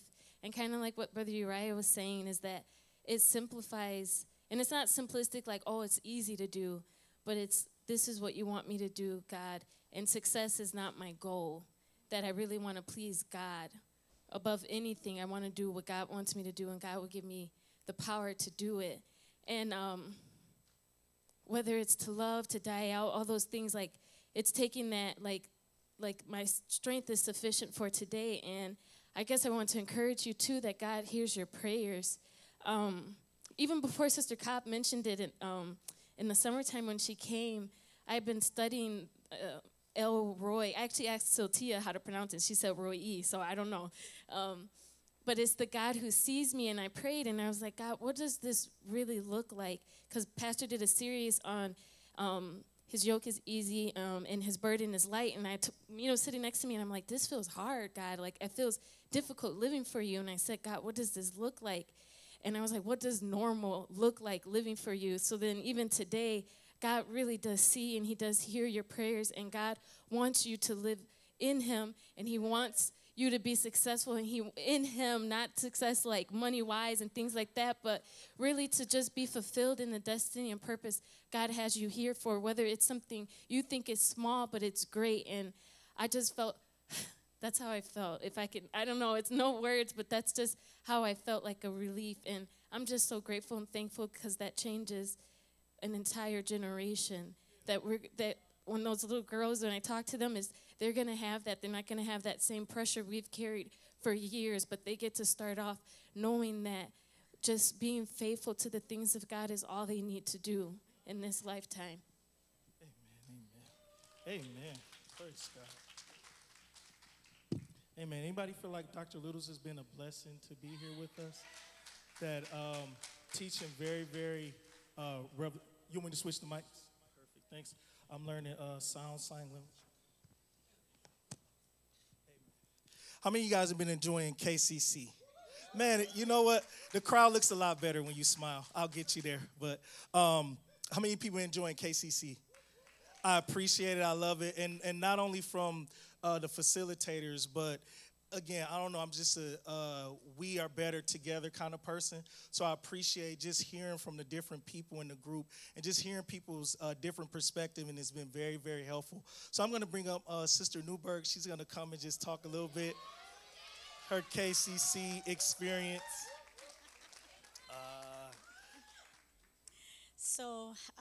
God bless you all. I'm going to be really honest, and I apologize if I'm a little too honest.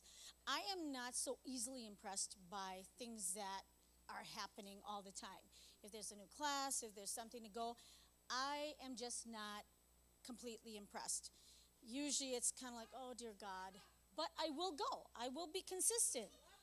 But I'm not like, like I'm going to sit through this and, and it's sometimes to me it's like, oh, yeah, I've heard this, blah, blah, blah, blah, blah, blah, blah. But I will say this, because I love pastors teaching, but sometimes in my mind I'm always like, it's just, but then we just sit here and we're just like being poured at, and it's just like, that's not enough for me, but I won't say anything. You didn't hear this from me. So on Wednesday nights when Pastor was doing these KCC classes, I was not really thrilled. I was like, oh, dear God, what is this going to be like? And I went back there and I thought, oh, all these tables are all close together. I can't hear I can't pay attention. I can't focus. And then he went to upstairs and I was like, oh, dear God, I got to do stairs. But I'm just being honest with you. I was like that. That was me. But I will say this. KCC classes have been incredibly amazing for me. It's such an eye-opener. It gives me things that I can take back, and I can give feedback, and I become a blubbering idiot. Can I say that word over here? I become a blubbering idiot in the classrooms, and I'm just like cry, and I don't like crying, but it pulls something deep from inside of me that I didn't know I had. And so sometimes, I took back when Dr. Little yesterday had stated something about, he had stated about discipleship and actually walking with God. And it was really profound for me because it brought something back from KCC. He had said that, he had spoken to, was it Moses or was it Solomon? I thought it was Solomon. Only twice in 40 years? Solomon, that's what I thought. And so then he said that basically pretty much what I got out of it was you should be continuing to do what you do no matter how many times you think God should be speaking to you. And then it brought back to me like, wow, I should be walking this. And Pastor had said something in KCC class not that long ago talking about taking the little moments and taking those opportunities. Well, this is not just a tiny moment on KCC Wednesday nights. I'm going to tell you something. This is like an incredible moment. You will be blessed and honored to go. I encourage everybody because for me, I'm just like me. Like, Pastor knows me. I'm not that, but this is amazing. So, and of course, I could go on and on and on, but Brother Dyson, you got to save me from keeping on talking here. All right, God bless you guys.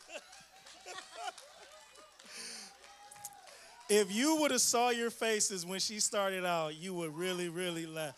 You were like, you couldn't stop clutching your seats. I know what's going on. So I don't know what's going on. So, it was just so funny seeing you guys. And once we got to the end, you were able to exhale. So that was beautiful. That was beautiful. Mo Rogers, come on up and tell them why they need to come to Friday nights, your book club. Well, praise the Lord. Sister Cobb suggested a book, and I bought the book immediately as soon as she said it, and I started reading it, and I read it to the 5th chapter, so I'm almost halfway done, so I'm kind of mad about that. But I get to go back and I get to savor it. That's what I do. I speed read, then I go back and I savor it, okay? So now I want to savor it with some of you. So we're going to be meeting at Emily's house at 6:30 on Fridays, and I'm thinking every other Friday would be fine. And she lives at 5647 North Argyle Avenue in Glendale. And her telephone number, just in case you want to check or ask more questions, 414-524-9503. The book is, what? Okay, the book is, I just forgot the book. Breaking Intimidation, and that's so incredibly by John Bevere, and it's so important because when I moved here 33 years ago, my husband was out preaching. I didn't know anybody. I have no family here. I have nothing here. I was alone, and God woke me up, and he said he was going to teach me how to get rid of the fear of man and the fear of Satan. And in that, he told me, he said, the principalities over the city know your name, and they're afraid of you. And he showed me a multicultural, it wasn't a church. It was just a line of people, all different races, and they were stepping forward, and they were taking ground in Milwaukee, and they were just basically winning people left and right. This is like the second chapter of that. It's teaching us how to stand in our rightful authority for God and not give it up to Satan so he can use your authority against you. So it's going to be a powerful encounter. I just bought the workbook, so it should be exciting. So if you want to come, male, female, because some males asked to come, so fine. It's not a ladies' meeting. Thank you. Amen. Just real quick, we're going to have some special services coming up December, through the month of December. And you'll have some of the ministry team here ministering in those service starting December 12th. This theme for this service on December 12th is when love and evil both have manifested in the flesh. And then December 19th is going to be Emmanuel is with us. And then December 26th is His Kingdom Come. So make sure you're looking out for those different services, and God will be blessed. Everybody say God bless Brother Landry. Thanks, Pastor Dyson. Really quick here because I want to hear Dr. Little speak. How many in the house today are farmers? By the raising of your hand, how many farmers? We got a couple. All right, let me change the question. How many are disciples? Disciples, there we go. So this is principle, this concept of God I want to talk about today real quick, and I'm doing offering, so get prepared. In 2 Corinthians 9, in chapter 9, verse 6, it says, remember this, whoever sows sparingly will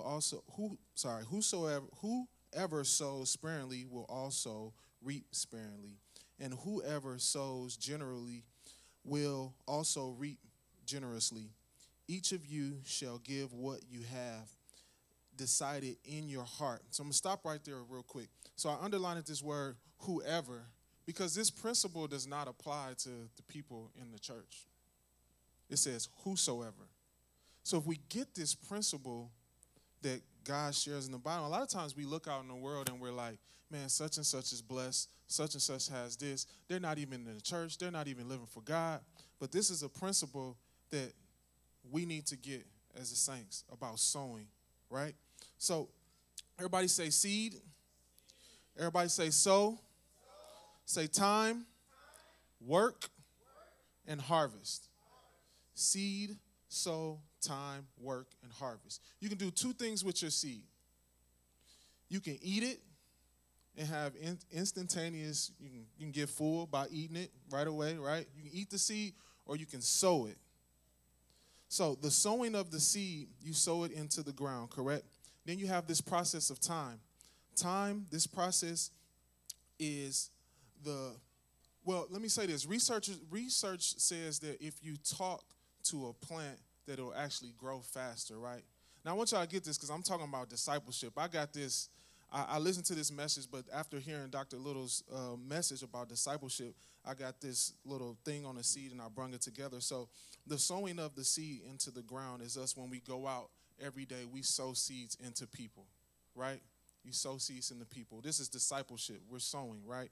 But then there's this process of time that has to happen where we allow ourselves to talk to that person, build relationship with that person, right, so that they can continue to grow faster. If you think you're going to sow a seed and you're going to leave that person alone and they're just going to grow on their own, even after baptism, even after being filled, it's probably not going to happen. So then you have this time of work, and this is the part where I myself struggle because I've sown the seed, I gave them what they need, right, and I gave them a little bit of time, but the work behind it, taking them out to eat, like Dr. Lewis said, being involved with that airplane that they want to drive, trying to figure out what they like, trying to commune with them is the work. It's the watering. Every day you have to go out there and water that seed or else it won't grow. And then you have the harvest, which is the fruit. When you start to see that person after your disciple, you start to see the growth in them. You start to see them used in ministry and all those things. This applies in the discipling, in the natural, the spiritual, as well as it does in the natural. So you have the sowing of the seed. You can do certain things. A lot of us think that it's the only thing that's referring to is money. But you can sow your time to VCA and POW.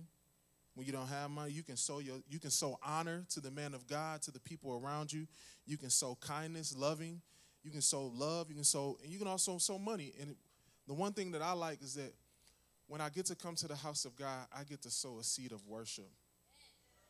That worship will continue to live throughout my day, throughout my life. So I want everybody to sing. And I want to leave you with this. In Ecclesiastes 11:6, it says, plant your seed in the morning and keep busy all afternoon. So plant your seed, keep busy. Don't plant one seed, but plant another seed. Plant a seed over here. Why? For you don't know if profit will come from one activity or another, or maybe both. So, consecutive sowing produces consecutive harvest. If you continually sow seeds, there's no farmer that I know that sows one seed and that's it. They continually sow. And some people in the world that we see that have certain things or certain way of life or certain living, and we heard from Dr. Little that we have certain places we're supposed to be in, but this sowing concept is for everybody. It's for everybody. And at this time, I just really felt led. Pastor didn't ask me to do this, but I want to allow everyone here the opportunity to sow a seed to the man of God. Dr. Little has poured himself out to us yesterday, today. I mean, I think he even stayed past the time he was asked to stay yesterday just so that he can hear what we were talking about. So I want to give you an opportunity to sow a seed. Now, you have to understand something. When you sow seed, it takes time to reap a harvest. This is not instantaneous. This is not sowing a seed and you put it in a microwave and it's going to grow. It's going to take time. You're going to have to work. You're going to have to sow some things, some more times. You're going to have to sow multiple seeds. But I want to give everybody here the opportunity to sow seed today. And we're going to start with Pastor. He's going to give $100. My wife and I are going to give $100. Sister Rogers, $100. Sister Lori, $100 or unspoken. Amen. Anybody else? Elijah, 5. Sister Asia, 100. Martine, 40. A few more seconds. Sis Holtz, 30. 100. 1,000. 50. Brother Ryan, 100. Sister Yesenia, your cousin, 25. Brother Dyson, 100. Now let me tell you something. Oh, Brother Cliff, 100. Uriah, 100. Unspoken. Here we go. Marquise, just yell them out. Come on. 100. All right. Keep it going. Put them down on y'all list. Brother Cruz, 50. 50. It is the content of your heart in which you sow. If you're sowing today, it is the content of your heart, where your heart is, what the reason that you're sowing. Here we go. Amen. Let's everybody stand. Let's everybody stand. Let's pray. I want the ushers to come. Lord, we thank you. We thank you for your grace. We thank you for what you have placed in us, Lord God. We thank you for what you allowed the man of God to sow into this house, Lord, over the last few days. Lord, we ask, Lord, that as we are sopping and sopping up, Lord, what he has sown unto us, Lord, that you teach and help us to water, Lord, to apply the principles that we've learned, Lord God, to apply the things, Lord God, to the house of God, to those people that we come in contact with, Lord God. Help us to be true disciples, Lord God. Help us to live a normal life, Lord, according to your word. Lord, we just thank you. Oh, hallelujah, Lord. I ask, Lord, that everyone that sows here on today, Lord God, that you give them the patience of time, Lord God, that you give them the ability to work, Lord, at what they have sowed, Lord God. You give them the ability to water, Lord God, that seed that they have sowed, Lord God. We understand that it's going to take time, Lord God, but give us the patience, Lord God, to take that time out, Lord God, to continue to water, continue to work. Oh, hallelujah. We thank and we praise you. We bless your name, Lord God, because you are so good. You're so worthy to be praised. And at this time, I want you to come giving. At this time, I also want to dismiss J. Crew at this time as well. And J. Crew is on the second floor today. Amen. Come giving with joy. Yes. Amen. Everybody say, God bless Pastor Rogers.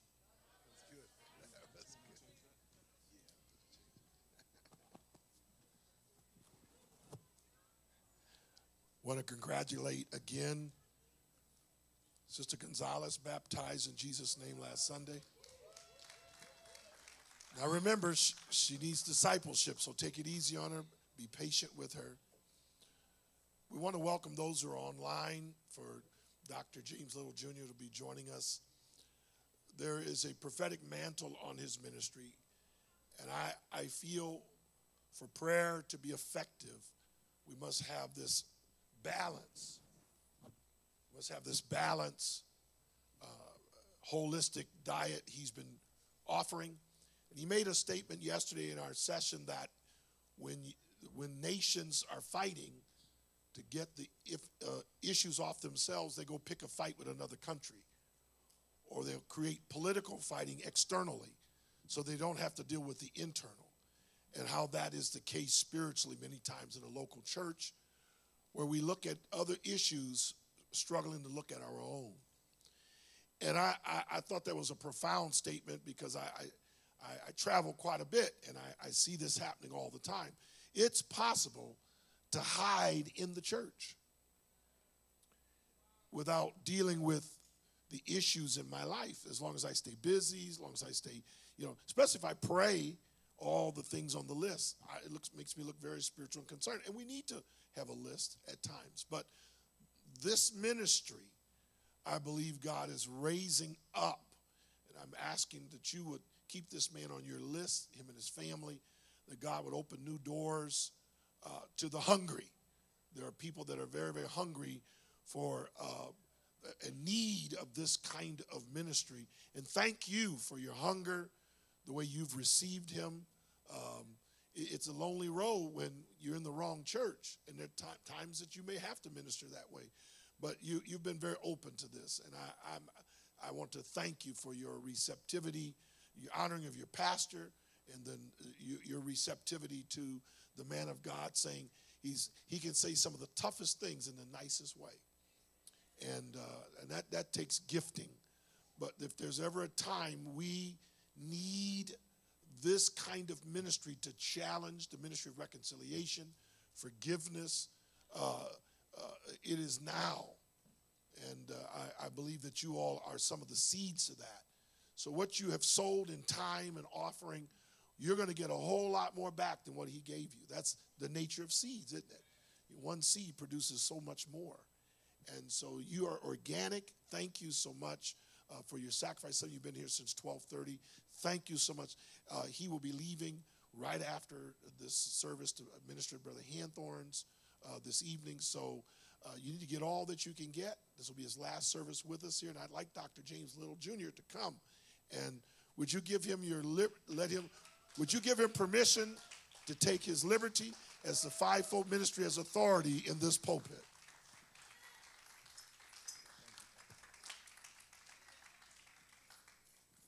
Thank you, Pastor. Praise the Lord, everyone. Amen. What a mighty God we serve. What a mighty God we serve. Lord, we thank you for your abundant goodness this day. The shining of the sun, the watering of the grass. We thank you for the food that you've given us. We thank you for protection from the shelter from coming winter, all the ways that you provide your abundant goodness. You are so good to us. And we give you glory and honor and thanks in these things, for you are worthy to be exalted and worthy to be praised. In Jesus' name, in Jesus' name, in Jesus' name. Amen. I'll be reading from Malachi chapter 3, verse 1 through 4. Anybody ready for Christmas?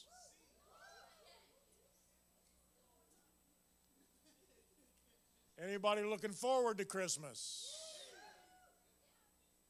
All right.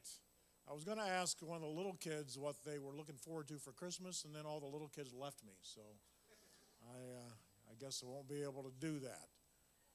One of these ladies over here wouldn't enjoy me calling them a little kid. One of these fine young ladies, what are you looking forward to about Christmas? The dinner. Ooh, Christmas dinner. What do you enjoy at Christmas dinner? Tamales. Tamales. That. What are you looking for about Christmas? The brownies. Brownies. All right, we got the food crew over here. Seeing my grandma. Seeing Grandma. So many cool things about Christmas. I'm a Christmas fiend myself. Of course, I have problems not letting grandchildren or my wife open the gifts in advance. You know, it's kind of hard to put the brakes on because I see the joy that are in folks' faces. So this is the season of Christmas, and I want to preach a little bit about Christmas today from Malachi chapter 3, verse 1 through 4. I'm going to preach today that peace is the golden gift. Peace is that golden gift. You and I, this Christmas season, if we anticipate the coming of Christ, we have a golden gift, the golden gift of peace. Behold, I will send my messenger, and he shall prepare the way before me. That's the role of John the Baptist. And the Lord whom you will seek shall suddenly come to his temple, even the messenger of the covenant. That's Jesus. Whom you delight in, behold, he shall come, says the Lord of hosts. But who may abide the day of his coming? And who will be able to stand when he gets here? For he is like a refiner's fire and a fuller's soap. And he will sit as a refiner and a purifier of silver, and he will purify the sons of Levi and purge them as gold and silver, that they may offer unto the Lord an offering in or of righteousness. And then shall the offering of Judah and Jerusalem be pleasant unto the Lord, and as in the days of old, and as in the former years. Lord, we thank you for your abundant gifts at Christmas. We receive all these good gifts from you, O Lord. And this day we present ourselves to you as Christmas offerings. In Jesus' name we pray. Amen. You may be seated. Amen. That golden gift, half of the fun of special events is the anticipation for it. Planning ahead of time for a vacation. Sometimes vacations don't actually live up to the planning anticipation. Have you ever had one of those? You really look forward to a special place and you prepare for that and you plot your path and you look at pictures of it and you anticipate the times of what it might be. My children and I, when we were growing up in Sherry, we would go camping, and in those days couldn't afford a camper, so we would have a tent. And I remember one year when we went camping, we camped at 2 different campgrounds, and we got rained out in both places. We had been looking forward to it for so long, and then one place rained out, so we had to go to the laundromat and get sleeping bags dried and clothes dried. Everything had to dry out. We went to another location and then camped there with our parents and a couple of my brothers and by a stream. And in the middle of the night, about 2 in the morning, the conservation officers came through the campground blowing the whistles and said, "You got to go. It's rained so much that the water is rising." Sure enough, the princess and I, at this time, we had graduated into air mattresses. Because of the condition of the ground and our back always didn't match up. So, I put my foot down into water because my air mattress was floating on the ground. So we had to pick up everything and throw it in the back of the truck and get out as the water was rising. That camping trip is more about the planning and now the story about getting rained out than was actually there. But the planning ahead of time, I have a granddaughter that my daughter can't tell her too far in advance when they're coming to visit us because she will drive our daughter absolutely nuts. Maybe a week ahead of time, and then on the calendar, they'll circle the date that they're leaving, and each day there will be the ceremonial crossing off of the day. It's getting closer. It's getting closer. We're almost there. 2 more days. 2 more sleeps. And once those 2 sleeps are over, we get to go. And of course, they're looking forward to seeing Nana, not Papa as much, I am sure. But the anticipation of getting the guest room ready. When anybody comes to our home, there has to be the purging of the house. Got a witness in the house right there. When a guest is coming, there's the purging of the house. Everything has to be clean. And I've lived here. How come it couldn't be clean when I'm living here?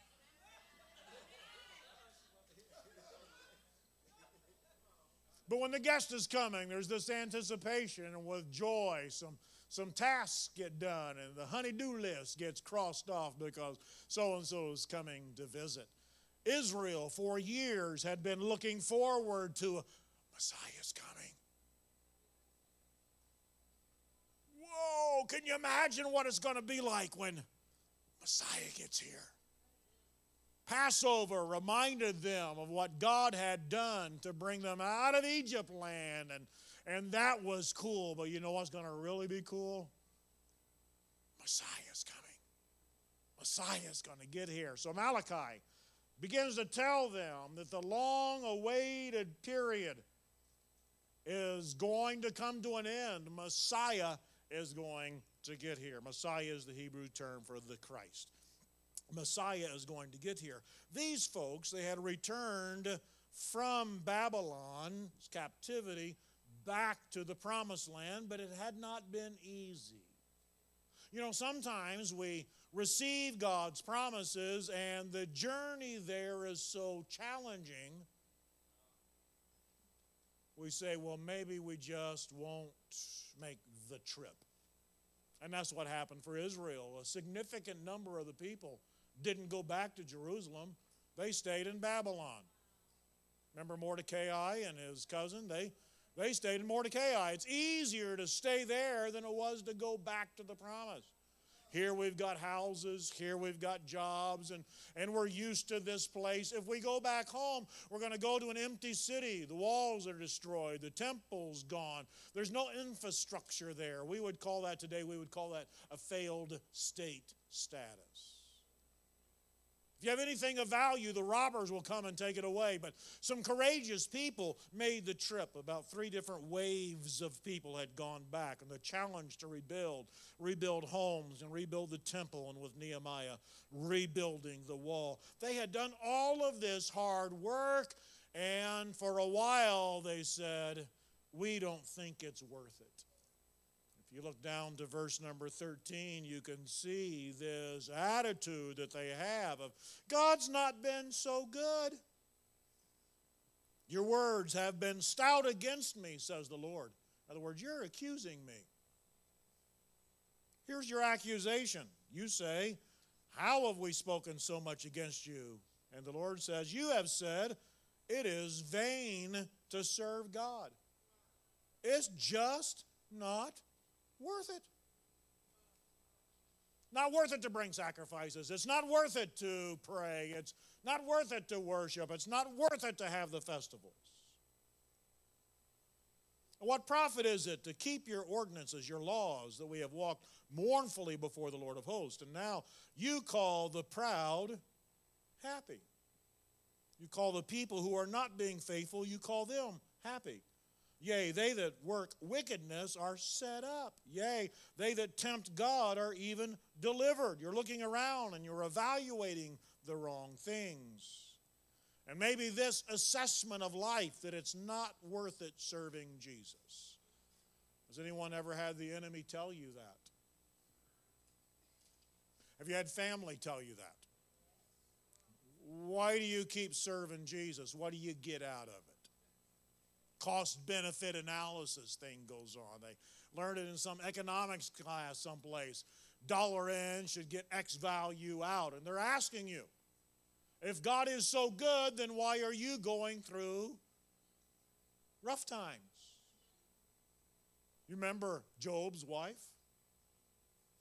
Job, who was perfect and upright before God. Now there's an assessment from God. Absolutely perfect, absolutely upright before God. And God allows the enemy to take away his resources and to take away his children. And his wife says, you know, all those boils on you, you're not looking so hunk-like anymore. I married you because you were hunkish. And besides that, you had a fat wallet. And lots of servants. Now all of that's gone. So here's an idea. Why don't you just curse God? You're going to die anyway. You might as well get even with God by cursing him first. Now that should be a warning. Someone says, I'm going to get even with God. I've seen people do that. I've served God for a year or 5 years, and God hasn't done what I wanted him to. So I'm just going to go out and I'm going to sin it up. I've been good. I've been storing up all the nastiness. So I'm going to go shoot it up, drink it up, carouse it up. Going to go rough it up, and the list of things, I've been keeping track of all the stuff I have not done because I'm serving God and God's not kept his end of the deal. So I'm just going to leave here. I'm going to get even with God. Let me tell you, when you pick a battle with God, I know who's going to lose. Job fortunately told his wife that that was not a wise choice. And though he slay me, I will trust in him. If you look to chapter 1, verses 7 and 8, you can see how far their worship had fallen. You offer polluted bread upon my altar. The table of showbread had mold on it. Here's some stuff I'll give God. The bread that I didn't eat last week and the kids are tired of, and I pinched off a little bit of mold so my husband could eat one slice, but he's not even going to eat this crusty stuff anymore. I'll just go put that on the table of showbread. And you say, wherein have we polluted you? And that you say, the table of the Lord is contemptible. And if you offer the blind for sacrifice, isn't it evil? They went out into the pasture and found a lamb whose eye was running with blindness. It was lame and was just crippled, and they were going to have to put it down anyway. Well, since we got to put down this crippled lamb, we might as well give it to God.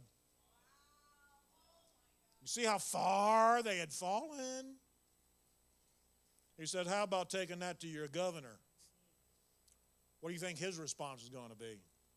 Will he be pleased with you and accept your person, says the Lord of hosts? This is how far they had fallen while waiting for the promised child of Isaiah chapter 9, verse 6. You have heard the verse many times before. And they delighted in telling it. Isaiah had said, for unto us a child is born, and unto us a son is given.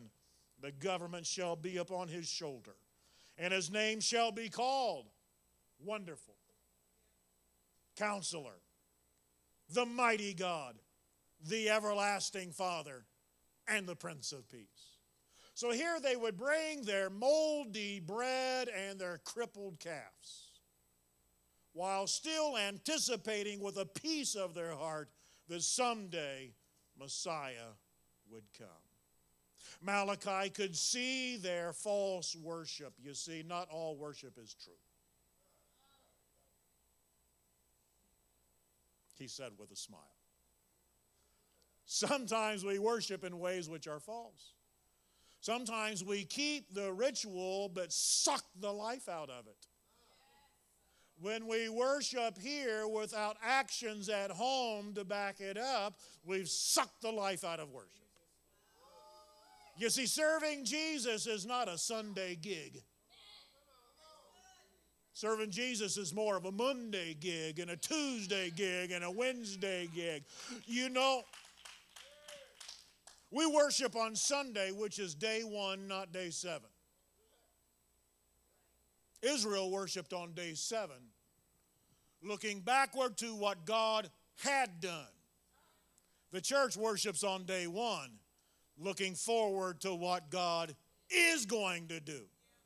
When you worship this morning, you're saying, I'm going to get up on Monday. Nobody's going to be there to worship with me, but I'm going to worship Him when I'm making my first cup of coffee. Now, nobody in here would dare drink that instant stuff, right? Dear God, no. While you're waiting for the water to heat up, when you're putting your toast in the toaster or getting your Wheaties out of the closet, you're going to do so in a way that says, I'm eating this meal because I got a day to be faithful to an almighty God. This breakfast is the beginning of a wonderful day, and even though you might be one of those grumpy waker-uppers, there's some looking around the house right now. Evidently, a few of you know who those grumpy waker-uppers are. Even if you're a slow to wake up as you're getting your coffee and your Wheaties, you're saying, oh Lord, I worshiped you on Sunday with my brothers and sisters. I worshiped you on Sunday saying Monday belongs to you, and Tuesday I'm going to anticipate your goodness, and on Wednesday I'm going to rise in the morning and say, this is the day that the Lord has made. I will rejoice and I shall be glad in it. Even if I get a pink slip on Thursday. Well, there used to be pink slips, now they're emails. Used to, they at least write it down on a piece of paper and give it to you that you're laid off. Now they just send you an email. I have no idea why companies like to lay people off at Christmas time.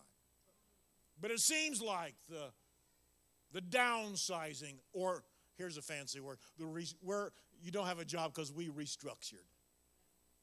That's just, you fired me. Just put it in plain word. You fired me. We worship today, even though some of you may get a restructuring on Thursday. You know why we worship on Sunday? Because we say it doesn't matter what comes my way this week. This week belongs to the Lord. And the next week belongs to the Lord. He is ever faithful, and wherever He takes me, He is always good to me. Malachi had a grasp of that, and he was trying to tell Israel in a prophetic way. He knew why this was covenant God. You can see it in verse number 11 of chapter number 1. Malachi had a vision beyond today. Worshipers get a vision beyond today. This is why we don't just worship Him for what He has done. We worship Him with a vision of what God is doing in our world today. Malachi had a vision. He was a prophet. He was a seer. He could see beyond what was going for the moment. And he says, from the rising of the sun until the going down of the same, my name shall be great among the Gentiles. And in every place incense shall be offered unto my name, and a pure offering, not this moldy bread stuff, not this crippled cow stuff, but a pure offering is going to be brought from among the Gentiles, for my name shall be great among the heathen, says the Lord of hosts. Brothers and sisters, Christmas is a coming. We're going to get some brownies. We're going to get to go visit Grandma. We're going to enjoy some presents under the tree. Do we have any present shakers in the house? You get the gift out from under the tree and you kind of shake it a little bit. And we have a tradition in our family that every once in a while you have a gift that it has "do not shake" right under the name. Because we don't want it shaken until it's broken. But if it's no refrain from shaking tag, it's legal to pick it up and shake it and move it around. And every once in a while there's even an oops where your fingernail goes through the wrapping paper. I don't know how that happens. Now, it's not legal to tear it open, but it is illegal to peek as far as that hole is. Peering in, because Christmas is coming, and the anticipation that is there. Malachi was telling Israel, don't forget, Messiah is coming. The messenger of God is coming. His covenant comes from God and did not come from us. He's not only going to bless us, but finally the promise to our great-great-granddaddy Abraham's going to be met. Through you, every family of the earth is going to be blessed. And I'm going to bless you so you can bless everybody else. Christmas is coming. The Messiah is on its way. Tree, anybody have a Christmas tree up? We got one up. Princess just put it up before I left, and she put the lights on it. She sent me a picture while I was at the Dallas airport with, this year it's a fresh tree Christmas. Every once in a while, most Christmases are the fake tree Christmas. Why? Because I'm a tightwad. We can put the fake tree in the shed and pull it out. But every once in a while, the princess says, this is a year for a fresh tree. So this year is a real tree, and it's in the house, and it's smelling up the house. But real trees need different kinds of ornaments. You know that silver stuff that they used to put on trees? Well, it's one of those years where we got that silver stuff hanging off the tree. And then she said, why don't you just take the picture and blow it up a little bit, look a little closer, because you'll find your mama's porcelain bells. They were antique when my mama got them in 1966. I don't know how old they are, but there's something about seeing those little porcelain bells that are a reminder of my mama and all the Christmases that I had with my mama. So the princess sent me a picture. The tree's up. The glitter's on it. Your mama's bell is hung carefully. Look closer, you old man, and even you can see them on the tree. Christmas is on its way. I believe as the church looks forward to Christmas, we need to come prepared. Now, maybe you're one that likes to go to the tree lot the day before Christmas to see if Charlie Brown's tree is still left. Maybe you're a tightwad like me and says, I want a real tree, but I want the last tree and maybe it's cheaper. So maybe your preparation is just the night before. That's all right. Just make sure you're prepared for Christmas morning. If we do that in the natural, how much more so we should be doing in the spiritual. So as we look forward to Christmas, as you're listening to your Christmas music, as you're wrapping the gifts, as you're smelling up the house, baking brownies. Of course, we have a rule at my house. Since I paid for the dough, I get to eat it as it goes. This is just the law at the house. You don't like the law, there's other houses in town. But the law is, and since I like cookie dough as much as I like, anybody else cookie dough eater? The princess knows as she's making the cookies, there's going to come a spoon snaking around her hand and diving into the mixing bowl. Why? Because in my house, and I paid for it. Get used to it. And now that it's been 41 years, she's gotten used to the spoon snaking around and eating of the dough because it's Christmas. If we do that in the natural, how much more we should do so in the spiritual. If we look, however, back to our text in verse number 2, Malachi has said, Messiah's coming, put the party on. But then verse number 2, he says, but who's going to be able to stand when he gets here? This Messiah with authority from Yahweh God is coming to our house, coming to our neighborhood, coming into our world. And we've anticipated, but I have a question for you. When he gets here, who can stand in front of him? You've been waiting for generations. Your grannies and your great-grannies and your great-great-grandpas have told the story. The Messiah is coming. Even before Abraham's promise, there was a promise to our great-great-great-great-granny Eve that there will come a day, one who's born, who will be able to step on the head of the serpent. But the question is, what's going to happen when he gets here?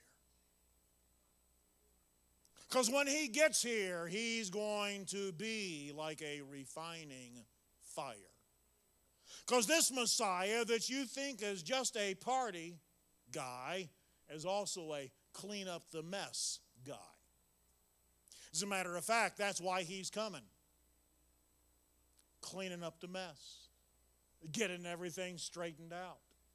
Now the problem that most of us has is we always blame somebody else for the mess. We always point the finger.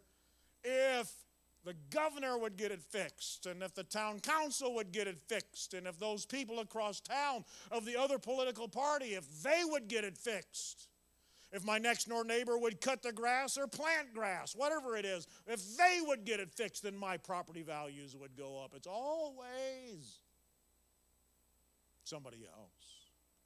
Matter of fact, when I don't clean up my own room, it's somebody else's fault. I'd do it if you wouldn't hound me. I was getting ready to fix that, but you told me to do it again, and I'm just going to wait a little while. It's your fault. As human beings, we're so quick to see it's someone else. And here the Messiah, the Christ, is coming, and this Christmas, as we get ready to receive our Christmas gift from Jesus. Now, of course, we give him gifts, but here's the Christmas gift he is giving us, particularly in 2021 Christmas. He's giving us the golden gift of peace. The golden gift of peace. I don't know what's on your Christmas wish list. Maybe in your early onset geezerhood like mine, it's pretty hard to come up with something that you really want because I got plenty of food. I got extra pairs of shoes. I have a whole drawer full of bow ties. When I go places, I just pull out the drawer and grab a handful, throw them in the bag, and go on our way. I got enough shirts. I wish I didn't push the buttons out so hard on a few of those shirts. They didn't used to fit that way, but I got enough stuff. This Christmas, what we need is the golden gift of peace. Our world is in violence on every side. Our world is torn economically and politically and socially. And what would happen this Christmas if peace would break out like COVID? What happened if we would walk around and breathe on everybody and the breath that would come out of us would be a contagious breath of peace? What happened if doorknobs that you touched, you left the touch of peace DNA on every doorknob and every rail? What would happen is you handed somebody a cup of coffee in Jesus' name. It was a cup of coffee that had been contaminated by peace. Such a contamination of peace that grumpy people would smile. Imagine that. That as you walk by them, their grumpiness would have to be eclipsed by the peace. That's the gift Messiah wants to bring this Christmas, 2021. Peace. Now, as the prophet begins to talk about this call of peace, he's reminding us that the Messiah comes. When he comes, he's going to purify like gold and silver, because as a cleansing one, as a peace-bringing one, he's going to have to change some stuff. You might remember Isaiah 6, chapter 1, the Isaiah the prophet said, woe is me, and I am undone, when he saw the Lord's train filling the temple. Psalm chapter 15, the psalmist had asked it, and Israel had repeated it many times down through the ages. Lord, who can abide in your tabernacle? And who will be able to climb up or go up to your holy hill? And then the psalmist answers the question, those that walk uprightly and those that work righteousness and those that speak truth in their heart. They are doers of these things, and they are not doers of backbiting. They are not doers of doing evil towards their neighbor. They are not doers of not accusing or reproaching their neighbor. Instead, they give honor to those who fear the Lord, and they keep their own promises. And when they loan money, they don't ask for interest back. And they spend their energy protecting the innocent. The psalmist says these are the people that can stick close to Messiah. This Christmas, the Messiah, the Jesus, is coming, but he's going to bring purification on those who look for him. If you want the gift of peace this Christmas, you have to recognize that the gold that is called you has a little bit of what we might say slag in it. It's got a little bit of dross in it. Has a little bit of impurities in it. But when a gold miner finds a vein of gold in the hillside, he doesn't require that it be 24 karat gold.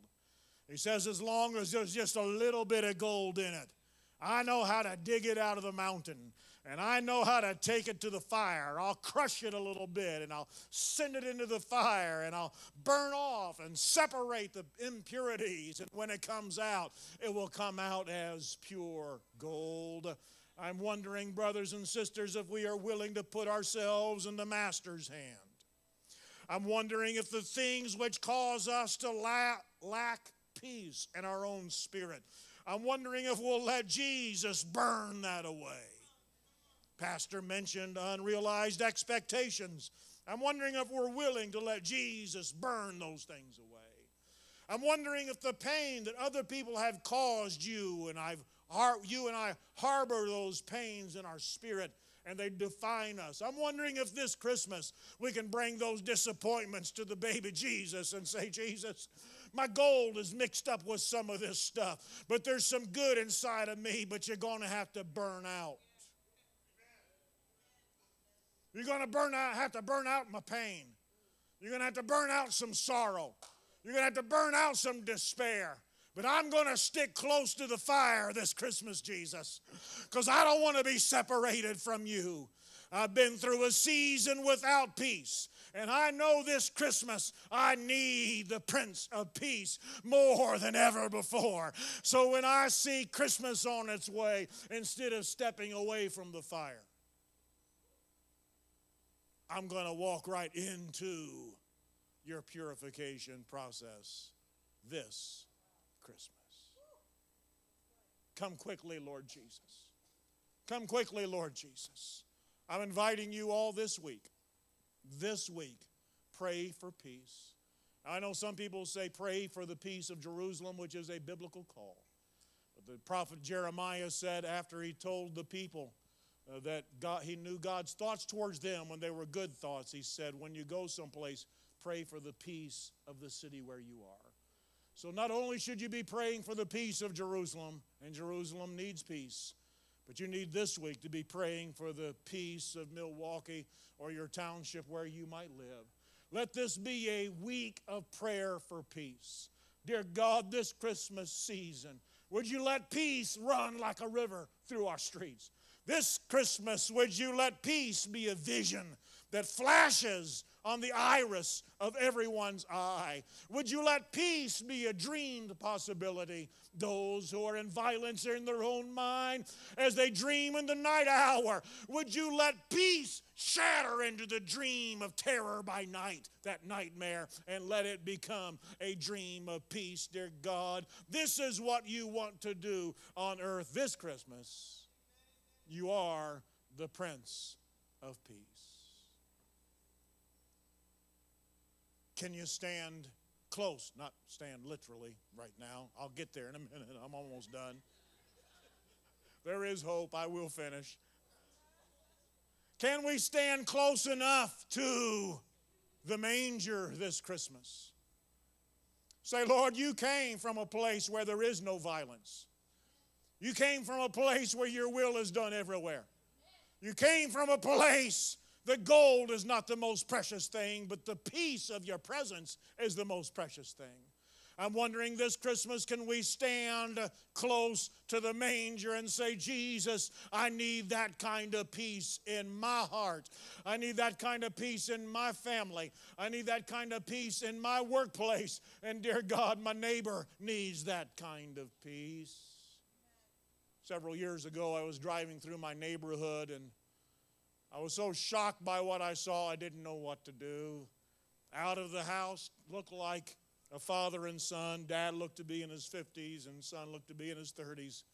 Evidently, they had such an argument inside, and I don't know what they had wrecked inside, but their fight, their fisticuffs, spilled out into the yard. I didn't know what to do. The only thing I knew to do was, Lord, you know what caused that kind of pain. Would you find a way to bring peace to their house?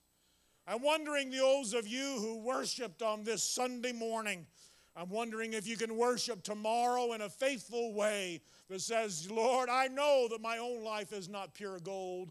Would you purify me so I can be at peace with you, so I can pray peace into Milwaukee? To know that Milwaukee could have peace makes it incumbent on us to draw closer to Jesus this Christmas and allow him to burn away every impurity that impedes our peace with him. For you see, the greatest challenge of peace isn't between nations. Greatest challenge of peace isn't in a family. Greatest challenge of peace isn't one corporation trying to win the market share of another corporation. The greatest obstacle to peace is our relationship with an almighty God. For brothers and sisters, when you're at peace with Jesus, everything else falls into second place. If you're at peace with Jesus, you can make it through fiery trials and difficult places because you know your Redeemer ever lives, and you know that you are on his mind, and you know he holds you in his hand and he's overjoyed with you. If peace comes our way this Christmas. So I'm here to tell you this morning, Christmas is a-coming. Whether your Christmas tree is up or not, Christmas is still coming. Maybe you're like me and haven't found that stocking gift for your princess. I got some work to do when I get home. I'm not going to tell you what it is just in case she tunes in and watches this later. I got some more work to do, but I got a few more days till Christmas. I got a friend, Brother Jimmy, who lives in St. Louis, and he's such a giver, always giving. Brother Jimmy, I just sent him a birthday present last week, and now Christmas is coming up. I'm gonna make him a leather bag for him to carry his gift to people at church, so that every time he goes to church taking one of his gifts to somebody, he's going to have to remember me, his friend Jim. And I'm going to go with him every time he blesses somebody. I got a little bit of work to do before Christmas. I got a brother-in-law. I think I'm going to make him a leather portfolio so he can put his Bible and his notes in there. And every time he goes to worship, I'm going to go to worship with him. I got some work to do this Christmas. I got a few Bible rebinds I promised. But here's what I really need to do. I need to put my eye towards Here Comes Jesus. And although my immediate response is to pull back, my immediate response is to draw back, just like one of those Hallmark Christmas movies. Is anybody in the house will confess that they've seen one?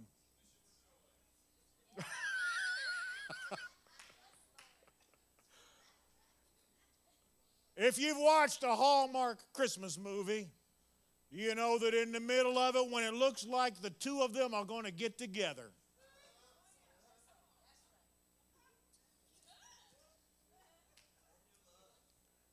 the script says that a problem's going to come up, and true love is going to evaporate right on the screen in front of you. But you know that conflict is going to be resolved, and at the end, they're going to kiss, and the snow's going to fall. You see, for purposes of research, I've watched a few.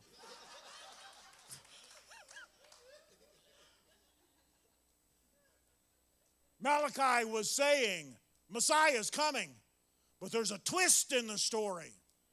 You think he's coming and going to fix everything. Here's the twist in the story. He's going to start with you.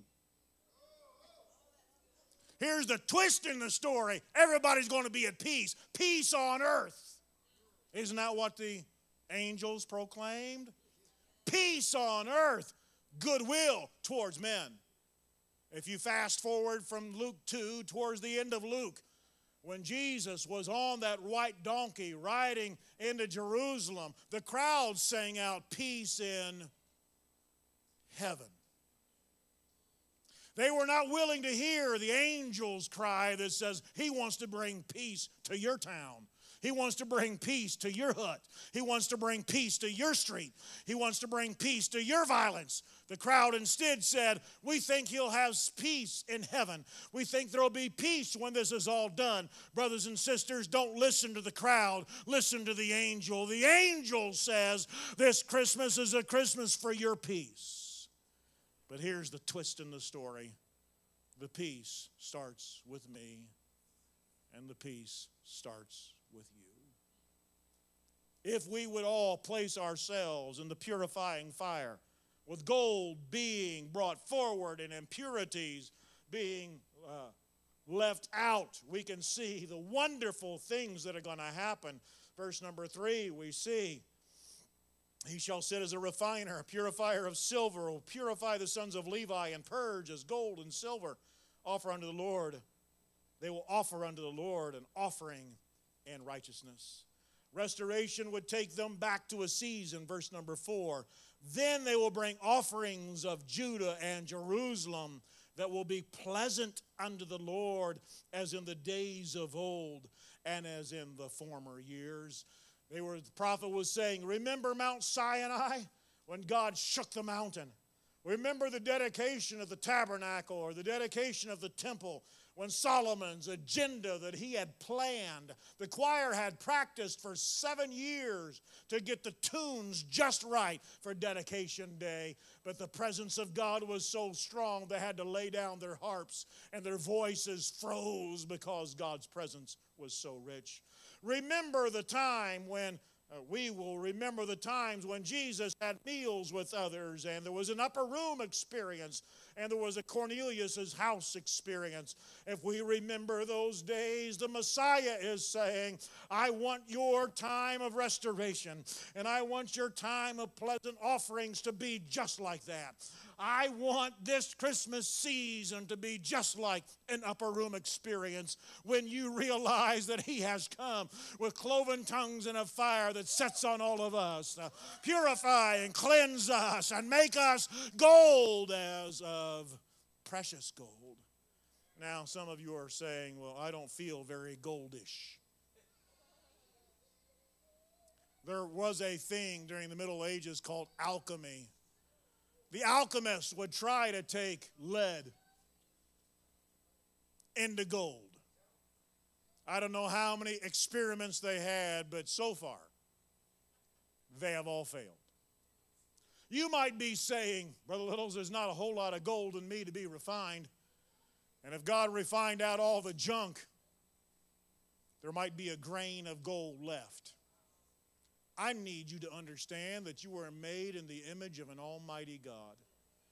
And if you are here this morning or watching online, and this is literally the first time you've heard the story of Christmas, I need you to understand there's enough of God's image inside of you that if you will bring your life to Jesus and let Him purify you this Christmas, you will be precious as gold. And the gift of gold Jesus wants to give you is the gift of peace. And in return, your life becomes a precious offering to the King of Kings and Lord of Lords. The wise men came from afar bringing gifts of gold, frankincense, and myrrh. You might be thinking 2021 has left you empty of much worship, empty of much value. You got to see the baby Jesus first. You got to let Him purify you and cleanse you, and you will realize you have much to worship Him for. You have much to live for, and you have much to testify for. I may have mentioned it here last time because it weighs a little heavy on my mind. But during the Gulf War, those 20 years of the Gulf War, we lost roughly 6,500 men and women in battle. But during that time, we lost over 50,000 men and women to suicide, military men and women to suicide. As horrible as it was of fighting on the battlefield, where we failed our soldiers, sailors, airmen, Marines, as we fail to let them know that there's some peace that they could have in their heart. The greater battle was not someone putting an IED in front of them on the road and blowing them up. The greater battle to those men and women was the brokenness in their own spirit. Brothers and sisters, our world is in need of the golden gift of peace. And Jesus is that answer. This Christmas promises peace if you will let Jesus in. If you will let Jesus in, He will transform all of us into precious gold, so that our worship would be in line with Romans 12:1, as the apostle cries out to us even today. As I beseech you, therefore, brethren and sisterin, by the mercies of God, that you present your bodies as living sacrifices, holy and acceptable unto God, and that's your reasonable service. To be purified so that our gifts to Him are not moldy bread. You see, if I harbor anger against you, if I harbor some kind of double lifestyle, well, I serve Jesus on Sunday and serve me the rest of the week. I can even give tithes of offering on Sunday, but the rest of the week, all my finances is mine. I'm serving two masters. When I do that, I'm offering moldy bread. But this morning, this afternoon, we are called to draw near to Jesus.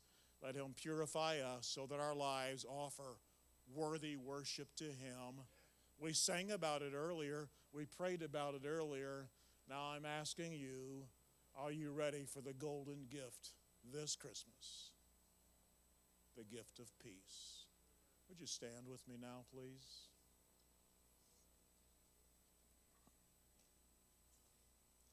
When I was a child, we would sing a song from time to time that said, "We are standing on holy ground. Surely there are angels all around." I believe right now, you and I and those at home in the living room, sitting at your kitchen table, wherever you're watching, we are on holy ground right now. Because we dare to believe that the coming of Jesus burns away all of the waste and leaves us purified with peace. We stand on holy ground where we are willing to cry out, Abba, Father, I need you. Standing on holy ground where we are revealed as being too weak for this on our own, where it's revealed to us the challenges beyond our imagination to solve, and our strategic thinking always falls short. We are standing on holy ground where we have to say, Lord, all I can do is offer you my life. Would you purify it and cleanse it so that then I can live worshipfully for you? Lord Jesus, we are on holy ground right now. And I have to believe that in this room are also angels all around. But even more so, I'm sure of the fact that your Holy Spirit is here. Powerful way, inviting us to step into Christmas. Not talking about a Hallmark movie Jesus, I'm talking about a real Jesus. This Christmas. And this can be the day as we anticipate your coming, that we can step near you and let everything be purified out of us. Lord, I ask right now in your name, would you reveal contaminations in our thoughts to us? I ask you right now, would you love us enough, dear Jesus, to reveal confusion in our emotions, anger in our heart? Would you reveal that to us, Lord? Would you reveal to us where my hands haven't been filled with loving actions and my steps of grace have been unstable? Would you reveal to me a place where I can take a greater walk of grace in my world?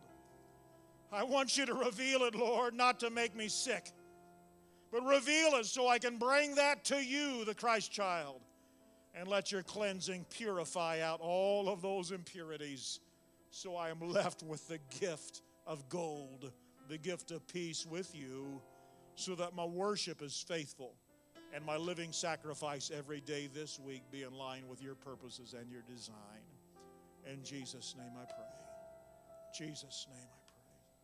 Jesus' name I pray. Jesus' name I pray. I don't ask it without reservation, but I'm literally asking that the Lord would reveal torn thoughts in your mind. Literally asking if there's brokenness in your spirit, that you would sense it right now in a very tangible way, and that would draw you to Jesus where he can purify it. Do you have a doubt that God is good? Do you have a doubt that he's been faithful? Do you have a doubt that he's got you in his hand?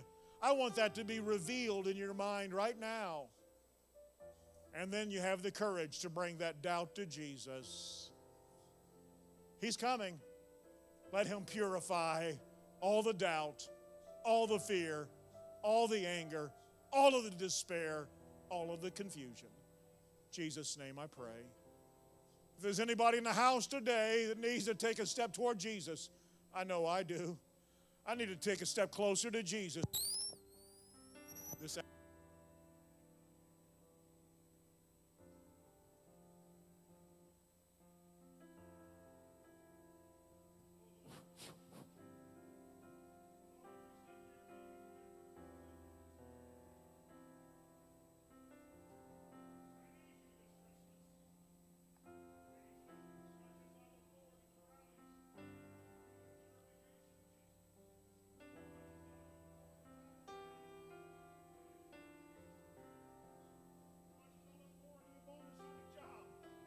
purification of Jesus even more. Would you come? Would you trust Jesus with your impurities? He's not going to shame you and push you away. He's not going to say you're not good enough. Instead, he invites you. Would you bring those impurities closer to me? If you will bring that impurity closer to me, then I can do something about it. Would you put your wound next to me, your impurity next to me? Let me cleanse it right now. I will make you as gold and silver. Just bring it to me. In Jesus' name I pray.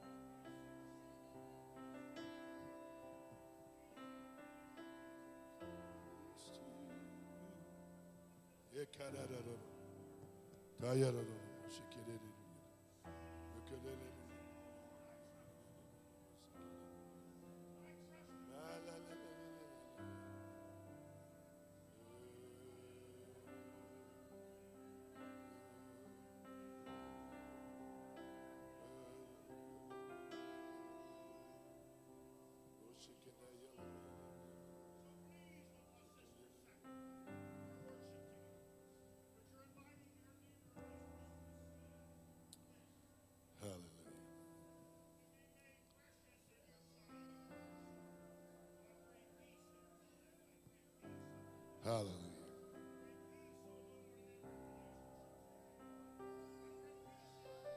Hallelujah.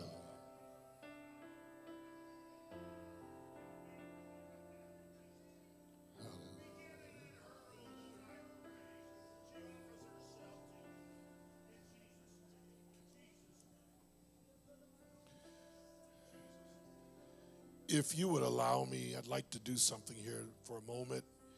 You'll love me later. You may not like me for the moment. But all warfare, victories, generational challenges, they take place in the home. Your greatest act of character building is in the home. And one of the things the enemy does not want to see is the practicing, the developing of these powerful teaching principles in the home. If you're married, if you have relatives, I've got Cliff as my relative, I'd like us to get near our families for just a moment. With my wife, Ryan, and Cliff, those. If you're without a family, please, you can join my family.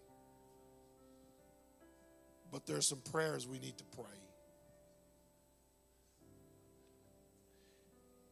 And I don't know about you, but sometimes it's easier for me to pray by myself. But as we work through the challenge of praying together, here's my prayer. That the spirit of prayer may rest upon your apartment, your house. That there be a spirit of unity in our communication. That we are determined to fight through every generational curse, every generational battle. And if the government was on his shoulders, then every generational God we fight is on his shoulders. In fact, it's off his shoulders because of the crucifixion. Sister Lori, would you take my Filipino sister and let her pray with you? I don't want anybody not being together. Again, you get the family Rogers house if you're without family here. But our prayer is simply, we're asking for a spirit of prayer to hit our homes. Help us as a family to draw closer together. with Christ-centered activities in our homes, improving the communication in our home. I take authority over every electronic device that's separating us from quality time. I'm talking to myself the same. But would you dare to pray this prayer with me? Come on, would you dare to pray this prayer?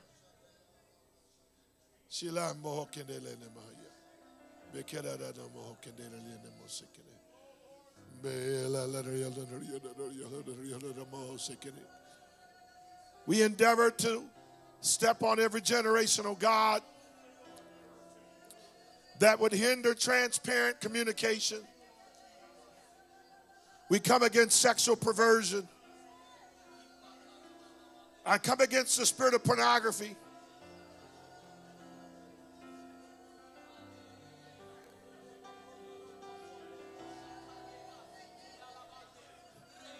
Let the spirit of prayer rest upon our homes.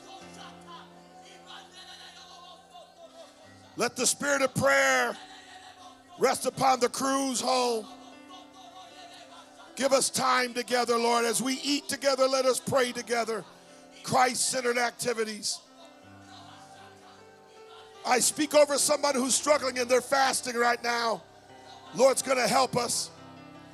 That next fast is going to break something in your family. That next fast is going to break something in your home. But we bind together in the name of Jesus.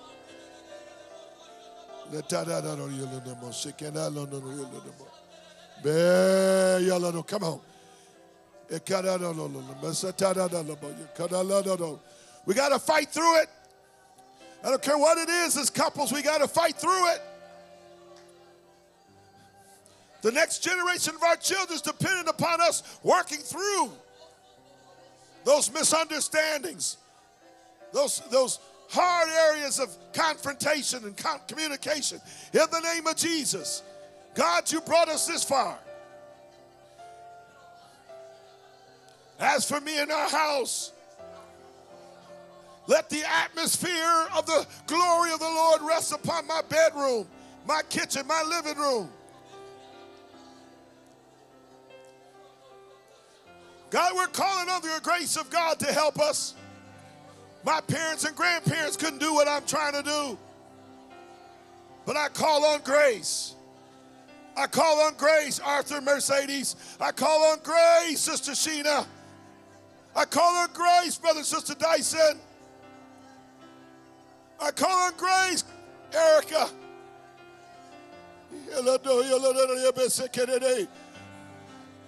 He died for the home. It is the first church. He died for the home. He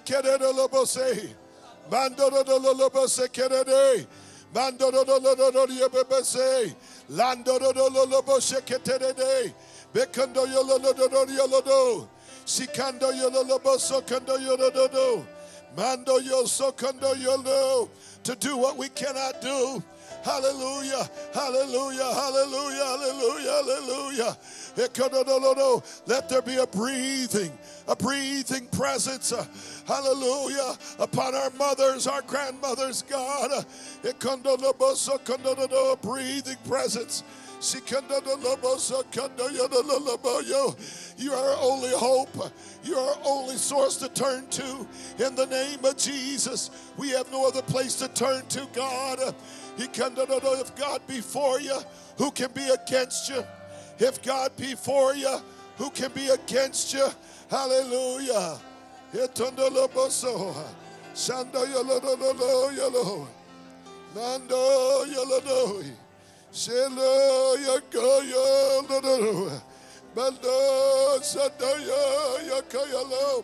strength of God be upon your family. The strength of God be upon your family. In the name of Jesus. In the name of Jesus. The strength of the Holy Ghost upon the home. Some of you are battling. You're not able to sleep at night. Your sleep shall be sweet. He maketh me to lie down. Run out every spirit that doesn't supposed to be in my home. In the name of Jesus. In the name of Jesus. In the name of Jesus.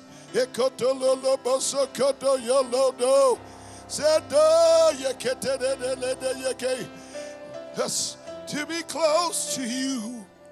Hey, just to be close to you. Just to be close to you.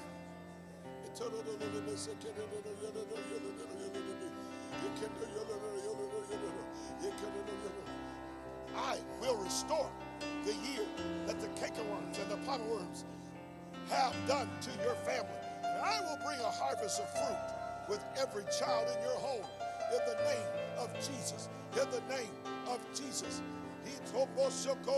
I speak to the spirit of intimidation that would try to work against the unity of the entire family. In the name of Jesus. In the name of Jesus. Come on, let it out. Come on, let it out. Let it out. Let it out. Let it out. Let it out. Just let it out. Come on. Come on. That's it. Yes, yes. I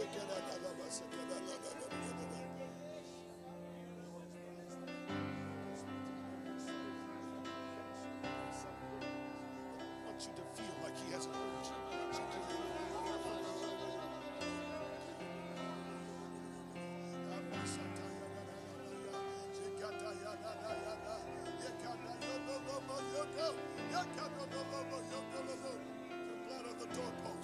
The blood of the doorposts of your family. Is that even with you? In the name of Jesus. In the name of Jesus. In the name of Jesus. The blood of the doorposts against fear, impatience, self-criticalness. God, we thank you, we thank you, we thank you, we thank you, we thank you, we thank you, Lord.